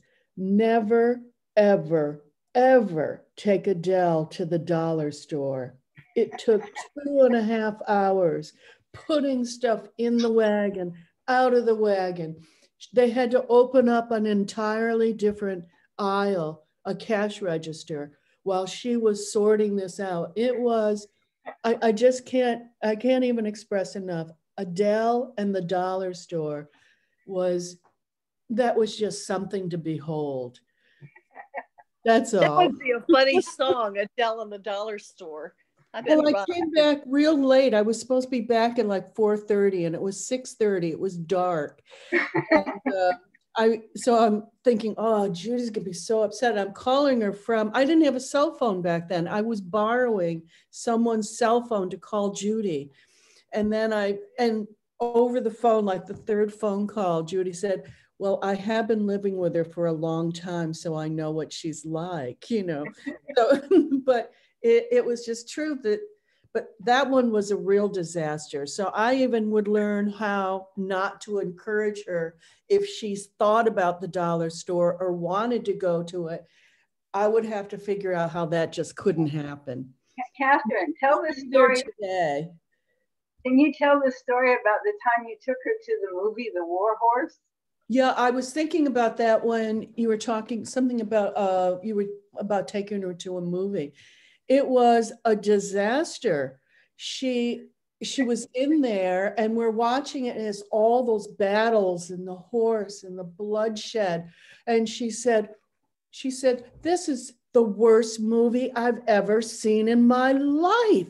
Who's responsible for this? Who did this? I said, Steven Spielberg. She goes, this is the wrong message. This is terrible. How did we end up here in the first place? And I said, well, it was recommended by Tina. Tina, I hope you're hearing this. And she said, who is she? I said, she's an actress and she knew that this was one of a lot of awards. And Adele said, she's cracked. She's got to be cracked. And then she didn't want to stay and her hand kept going up like this. And we were up and it was so dark and in the theater. So we're trying to get off to the left and we had to go over some guy's leg and, we're kind of, excuse me. And then unfortunately, I don't think I saw any better than Adele. We hit a wall. So it meant we couldn't get out that way. So we had to turn back and Adele is hitting this. She goes, what is that? I go, that's that man's leg again. And we're going, excuse me. And her hand is going up. This is the worst thing I've ever seen. Then we get we're out of that theater and she starts looking and she's, there are other movies going on. And she said, well, maybe we can go to that one. This would be another case that if I hadn't said no, we'd still be in the theater. She was wonderful. Did she, but was there must have been a movie that you'd taken her to that she actually liked. This one, she didn't like, she said it would be misunderstood, that it was not going to be a message of peace, that it was going to be misunderstood. And she was so emotional about that. Catherine, I went to the movies with her in California and it was a comedy about a bank robber. And she burst out in the middle of the movie and she said, this is wrong. Flailing her arms. This is wrong. Stealing's wrong. And I said, oh, okay, Adele, okay, we had to leave. Yeah, but I like that in a sense. I thought, she's passionate. She felt it was wrong. I mean, why sit there like maybe it's right? She was like, woo. Yeah. She took me to one movie that later on won the Oscar and the movie called Life is Beautiful. It was that Italian movie Oh, yeah. that the actor played, going to a concentration camp and coming out and so forth. It was very lovely. One time, I remember she took me to that movie. Did she like it? She did definitely like it. It was her recommendation that I see it. And it was really, it really lifted me up. I just thought, oh, there is a hope in life, because then I at least watched that movie on DVD 3-4 times more later, because it gave me a lot of hope that despite of all your hardship and difficulties, you can still be happy and take care of your family. That's what the movie is all about. That movie, Life is Beautiful. Yeah. Thanks, Mahu. Miss Catherine Cox, do you still have something else you want to share with us? No, let's see. Am I muted? No, no, I'm not muted. The only thing I could think of is one of the things that I saw about Adele was she really didn't show her age. She was young. She was very current with things. If it wasn't even just about the news and, this or that, but I never got a sense of her being old and her mind would get contracted or something. No, she was so wanting something new and fresh. And as Judy had pointed out, she wanted to be a part of things. If something was going on, what's happening at the center, what's happening in town? She wanted to be, whether it was political or just going places. She stayed very fresh and young.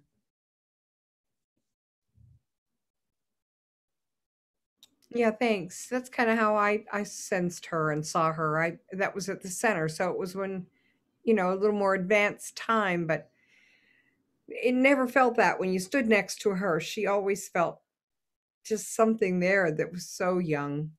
Thank you. And you know how some people aren't good listeners. She was a listener. She was going to focus in, and she was definitely going to hear what you were saying and what was behind what you were saying. She had that quality. Yeah, thanks.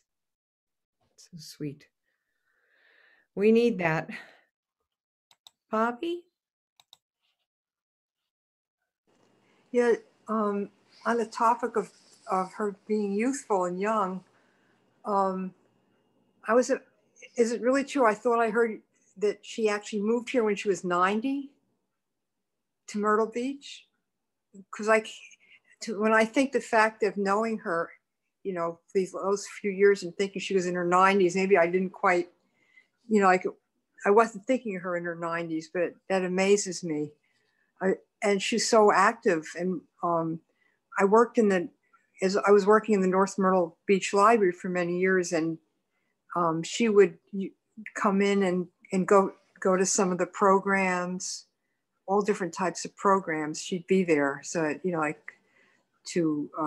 but one great memory was, I think, was a few years after that, there was this big party for her, for a birthday party. And I remember she was up there dancing, rock, to rock music. She was out there dancing with everybody else. So I thought that was very cool. Yeah, that is cool. All right. Rosalie, go ahead. She was physically strong, and she ate well. And it was funny. She used to try to bring health food to Phyllis, and Phyllis didn't want it. They just had different points of view about eating. And also, I would drive Phyllis Frederick. I had a little VW Bug. I'd drive her to the Baba meeting, and Adele wanted to come with us. And I went, no, Adele, you two don't get along. it's hard for me to be in the car driving when you're arguing. And it was funny because Phyllis said they had lives where they were married. And I believe it because it was like, whoa. And also Phyllis would not ride with Adele because of her driving. But I thought that was kind of interesting too, because Phyllis was very psychic, and Adele never had an accident. She must have been surrounded by angels. And at the end, before I left LA, I was caretaker at the Baba Center. And someone calls me and they says, Adele needs to stop driving. Rosalie, we thought you could talk to her about it. And I thought, oh my God. And so I remember trying to address that maybe she could stop driving now. And she says, I'm a good driver. I don't drive in the snow.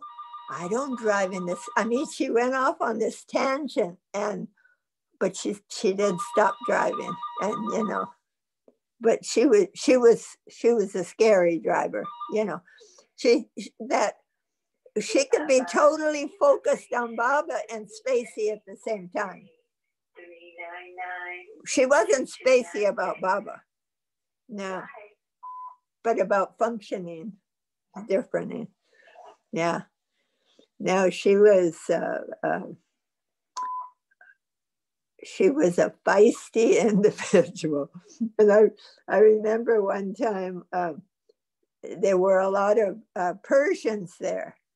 And I don't know, she made me mad, and I was saying, Adele, you make me mad about this. And they go, ooh, don't talk to Adele like that. I said, you stay out of it. This is between Adele and me. So we had a feisty relationship, and I'm grateful for it. It was a learning experience, and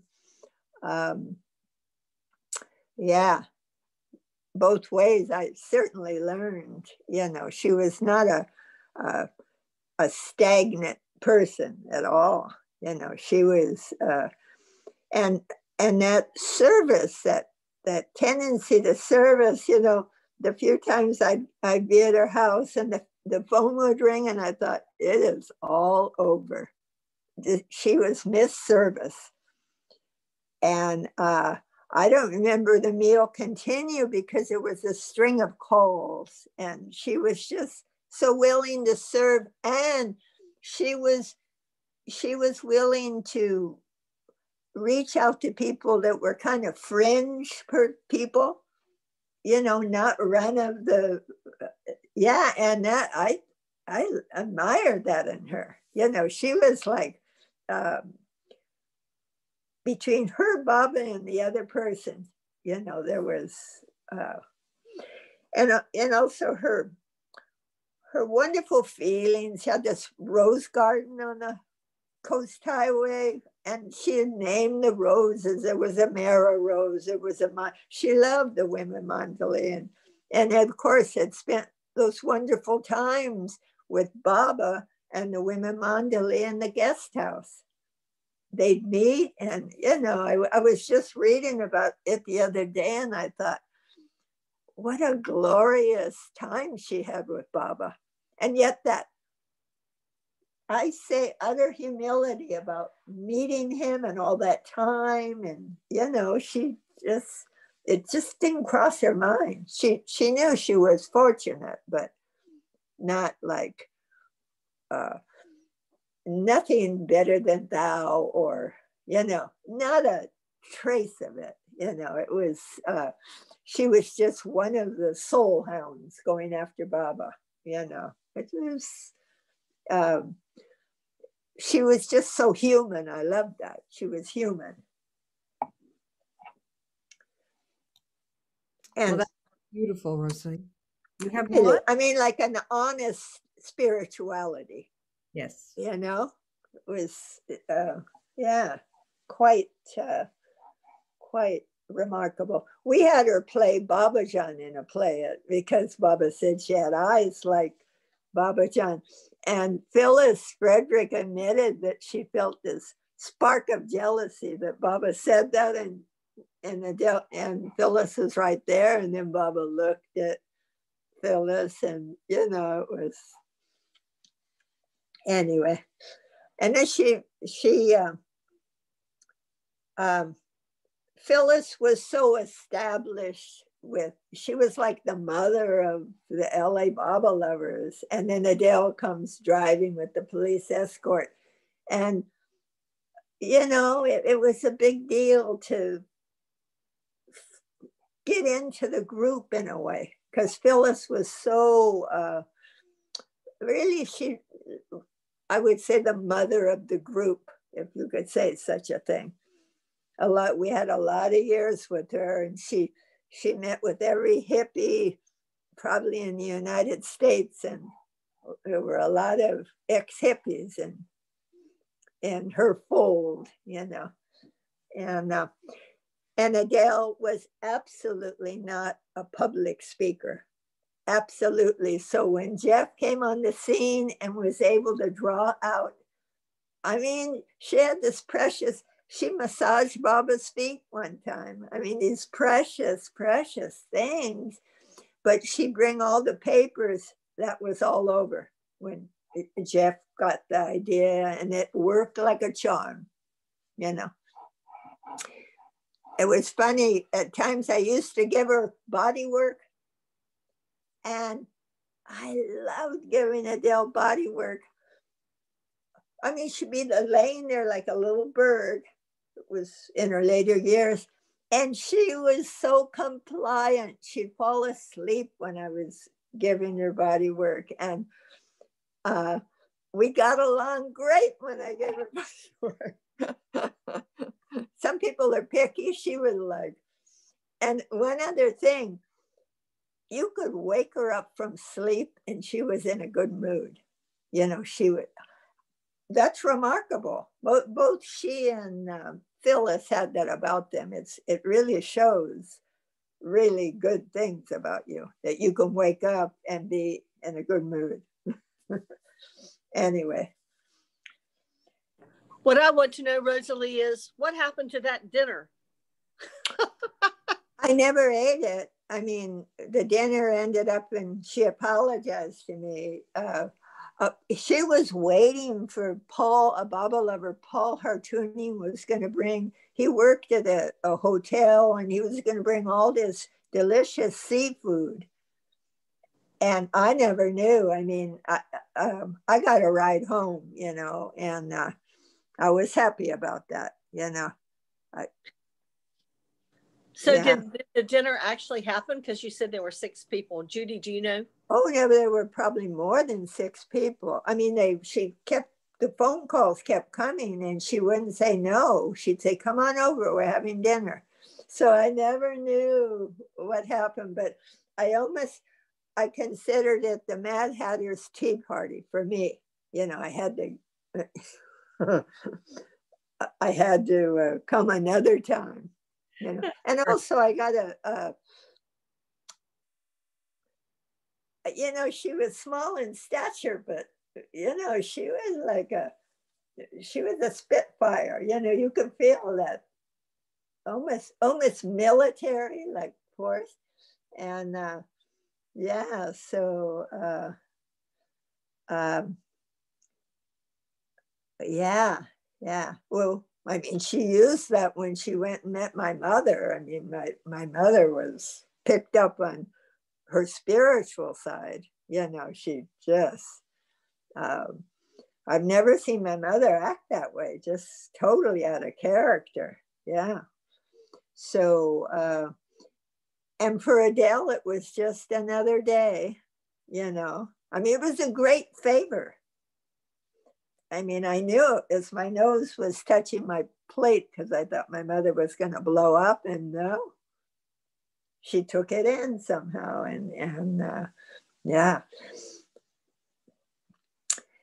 Also, I think my mother was really afraid of her because she knew Phyllis Frederick. She had never met Phyllis, only on the phone.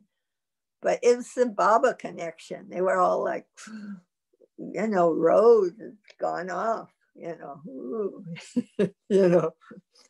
After all that Catholic training, I went the lost sheep, But yeah, my karma, what can I say? But just definitely it's a great karma with Baba because it's so devotional, I mean, and now I have God's hair, his real hair. I don't have something touch the touch. It's like, speak of Christmas, now, actually, for anyone that doesn't know, Catholic means universal. And I thought, Baba really made me universal, because to find out that he comes again and again and again, he was Zoroaster, Rama, Krishna, Buddha. I mean, I was in seventh heaven when I heard that, when it hit me that was how it was. Wow. So then when you write a Christmas card, it's like, wow, he's really taking form. This is fabulous. It's not like a Christmas card. It's like, whoa, Yeah. Yeah, Baba really brings it into form again. I mean, it's undeniable. And because this is such a great Advent, I mean, we haven't even begun to see the changes that are gonna, we're going towards intuition. Yeah, we're not all that intuitive. It's something you have to almost practice, and see if you're right on some things, Yeah. But it'll make life a lot easier, And it's each one's personal intuition. That's what I love about Baba speaking through Norina.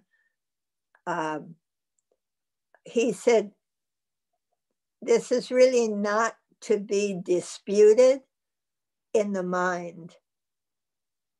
If you must dispute it in the heart. Thanks. I mean, he says, don't dispute it. It's unworthy. It's not worthy. It's wrong to dispute it in the mind. It's not a mental thing, these transmissions, Anyway, I think I drank tea too late in the day. I'm a little charged up on caffeine. But still, Adele, I feel celebration, I mean, yes.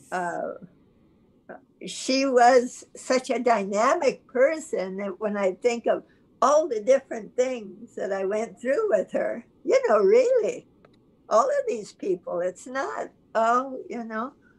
it's not all one way. Yeah. And that's how life is. It's not all one way. Yeah. Thanks, Rosalie. You're so right, honey. Thank you so much for everything you said. Beautiful. Well, it was a gift to me because I can't believe when I started putting things down, I thought, wow. And then I remember the movie. I had to get out of the movie. And I have to say, I would say, when Adele ticked me off, I would say, oh, Baba, but Phyllis was so easy. And she was the easier personality for me, but that was vital to see that other side for me, to see the other side of me, And Adele could be incredibly intuitive, and she could be incredibly off it, like trying to deny me my last time to see me. It's like Baba's joke that He didn't let me find that out until Adele was gone. It's kind of funny, you know, because I thought, yeah. Yeah. Thanks, Rosalie. Okay, Betty, you go ahead. Just real quickly, it's funny, Bobby and I must have had the same flash. I flashed back to it's a video of Adele, and I think it was a 90-something birthday. And there was this conga line going, dancing, and there was Adele running up to join. It's a wonderful visual image of that lively lady. She had such a good time at her party. That's all. It's in the archives somewhere. It's great. So, Jai Baba. Jai Baba, Betty, thank you. And Mahu? Sorry, I'm going to take care of my camera soon. I think I feel like it's a good idea to talk about Phyllis and Adele's role in regard to LA group, which I have dedicated my life to many years through Baba's grace. Adele and I did not meet Phyllis in person, but immediately after I came to Baba through videos and so forth and her talks, I was attracted to her. But their role was very different. Baba called them Philadel. That means one-to-one working for him. And but they were very different in personality, demeanor, character, and so forth. As I gather from, Phyllis created a listener. I mean, if you look at the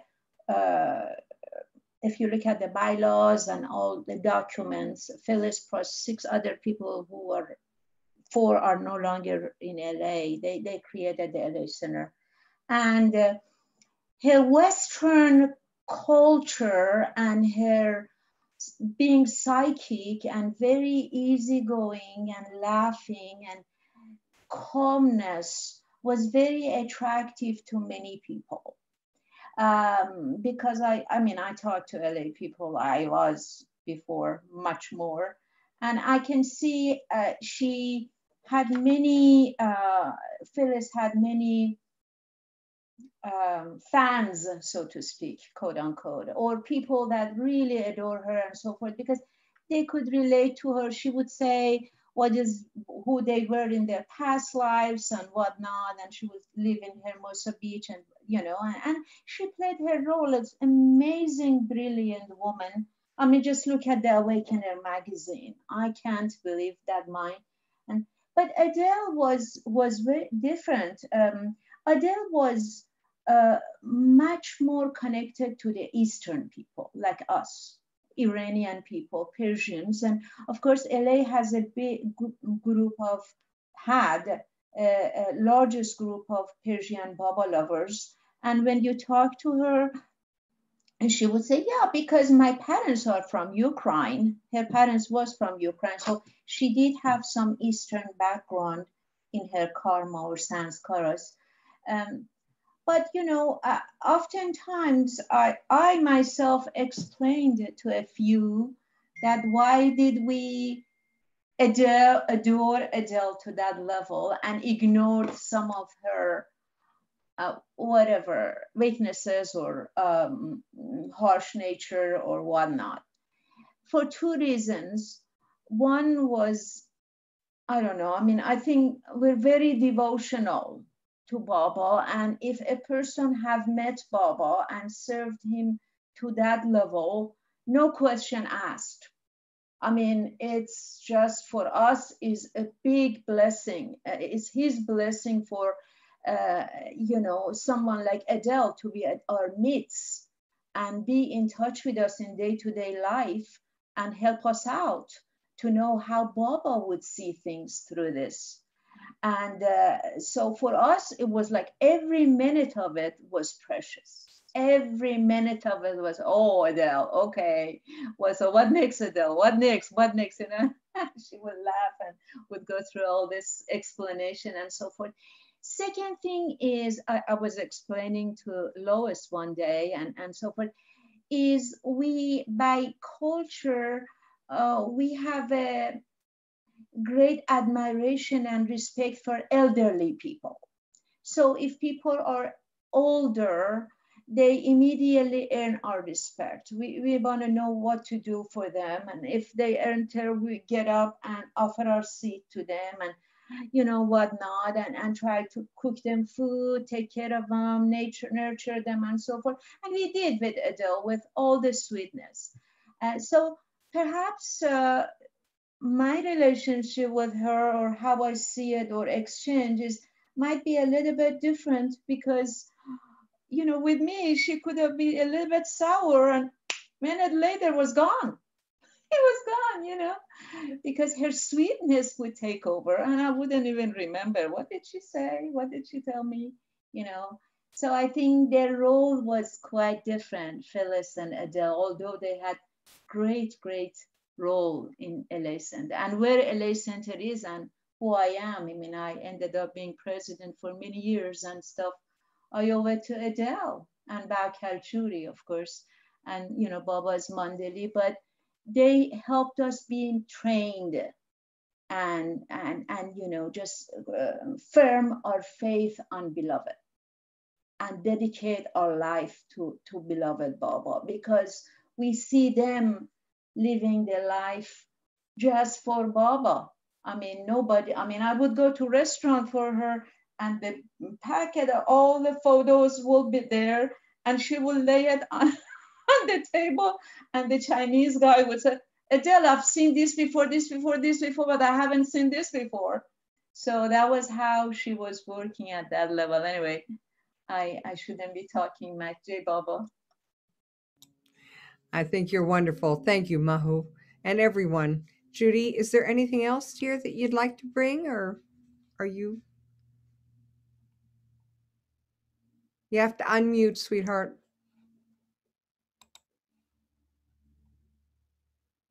Okay, I just wanted to add on to a story of Betty Loman. Is Betty still there? No, maybe not. No anyway, name. she was telling how Adele worked with the children. And the story she was talking about was there's a book called The Tree Grows in Brooklyn about this settlement house where they were, you know, helping the children. And that Adele actually worked there, which was pretty amazing. And Baba was still alive. She sent pictures of all the children to Baba. And Baba pointed out several children to her to give special attention to. And she did. She was very sweet about it. She even had Darwin Shaw take this little girl for a weekend. And, you know, eventually they did lose track of the two children. But I'm sure, you know, Baba was his instrument in doing that particular work. She also, we never mentioned Sheila Kerensky, which was really important because she brought Sheila Kerensky. They both went to a class about how to be a teacher. They both were going to become teachers. And that's how Sheila met Adele, because there was Adele and she was like, had a poster of Baba or something. And next thing you know, Sheila's very involved in printing things for Baba. So that was a really nice connection. And Adele liked to go over and visit Sheila, you know, when she was here from India a couple of times a year. She kept that connection all her life. She loved Sheila. We didn't mention that. But that was very important because Sheila's publishing thing really reached a lot of people, all her published work. And they would make posters. Sheila would make all these posters and Adele would go and put them up on the telephone poles. So she did so much work for Baba. It's really amazing when you think about her life and everything she did for Baba. It's really amazing. I thought it was a really good meeting. I really liked hearing from Mahu and Rosalie and everybody, Elizabeth, Catherine, yeah. All the people really had such good stories. Yeah. I know when Mahu would talk to Adele, it was so sweet. I loved watching Adele talking to Mahu because Mahu would just be so focused and so attentive and so sweet with Adele. You had a very sweet way with her, Mahu. So anyway, thank you for all the stories for everyone. Thank you, Judy. I really enjoyed it. Thank you. Thank you, everyone. Yeah, let's just have a moment of silence, and then we can do a Kijay.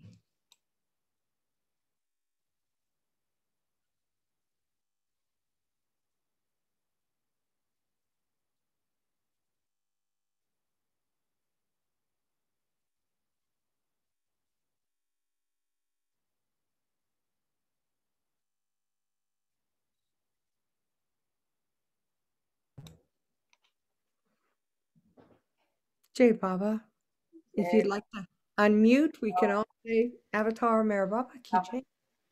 Avatar Meher Baba Ki Jai. Avatar Meher Baba Ki Jai.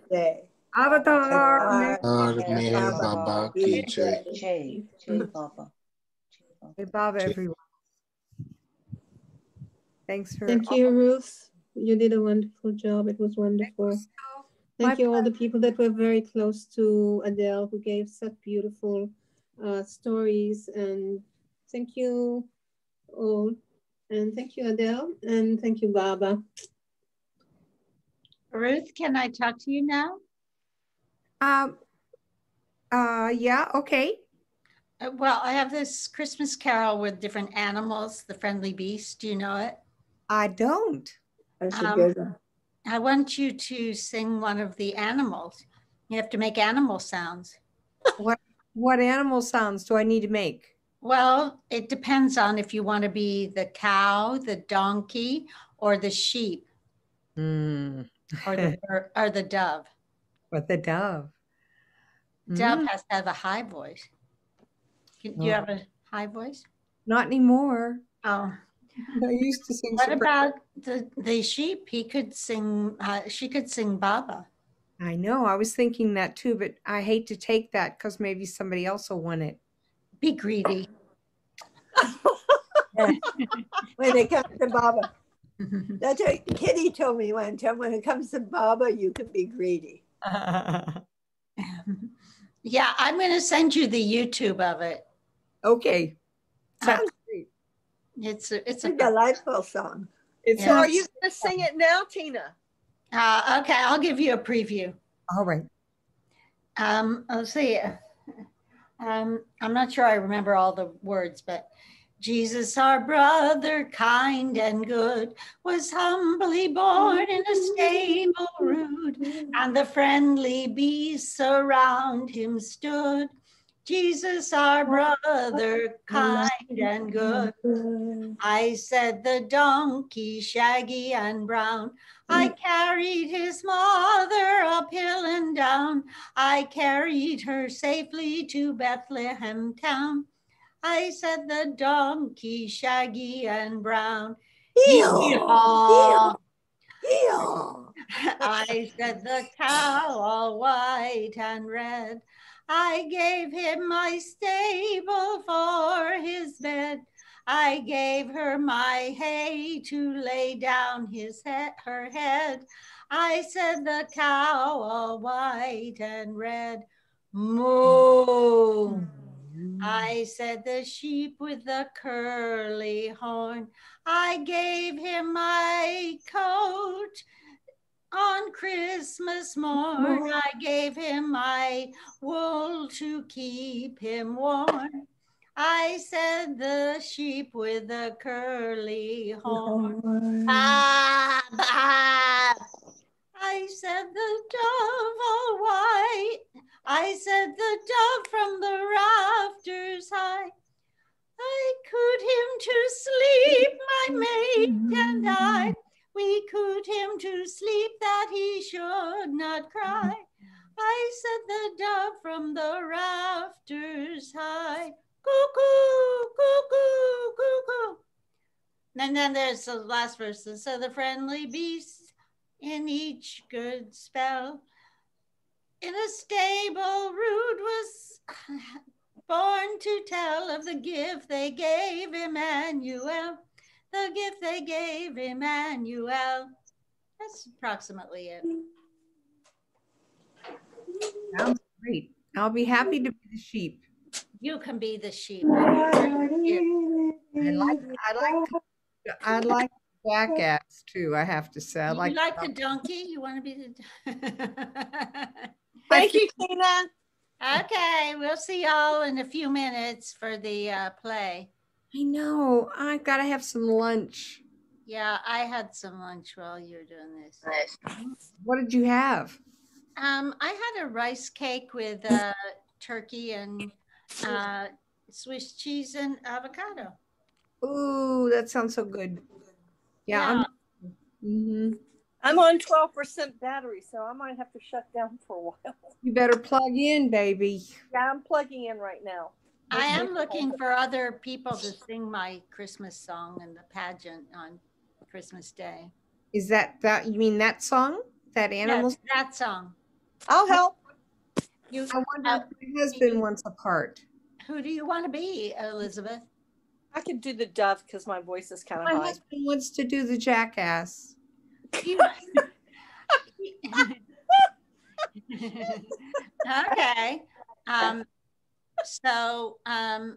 Let me look for the link and I'm going to put it in the chat. Hold on a minute.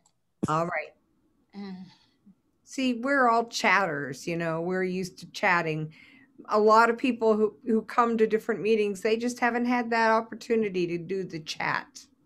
Well, you have to be able to keep the melody. That's all. Yeah, we do it a lot, so it's easy for us. Yeah. I'm sorry, what do you mean by do the chat? You mean talk in the chat while we're doing the live streaming? I'm going to put the link to the recording of the song so you can practice it. That. Oh, see. Okay. Well, that was great. Thank you. That was just so wonderful. I never get a chance to share my stories, you know? Well, what were they? Well, they were kind of like yours, Liz. Sorry. No, that's okay. I just opened it up. I'm going to put it in the chat. Thank you, dear.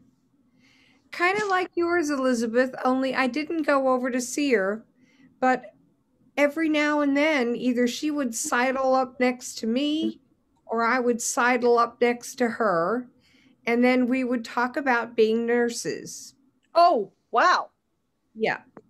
Yeah, I was wondering about that. When she said she was a nurse, I thought about your role as my nurse, actually, at a very important, critical time. Wow. Well, you know, it is. It's such an amazing thing. It's a real blessing to be a nurse and have opportunities for service. So, oops.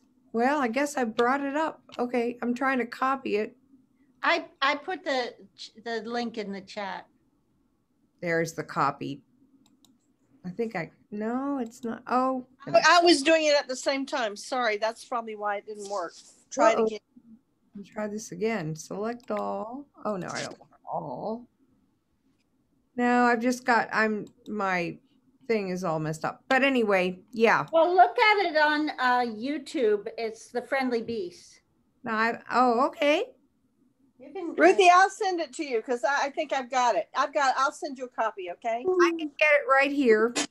Okay. Yeah, I did it again. Whoa.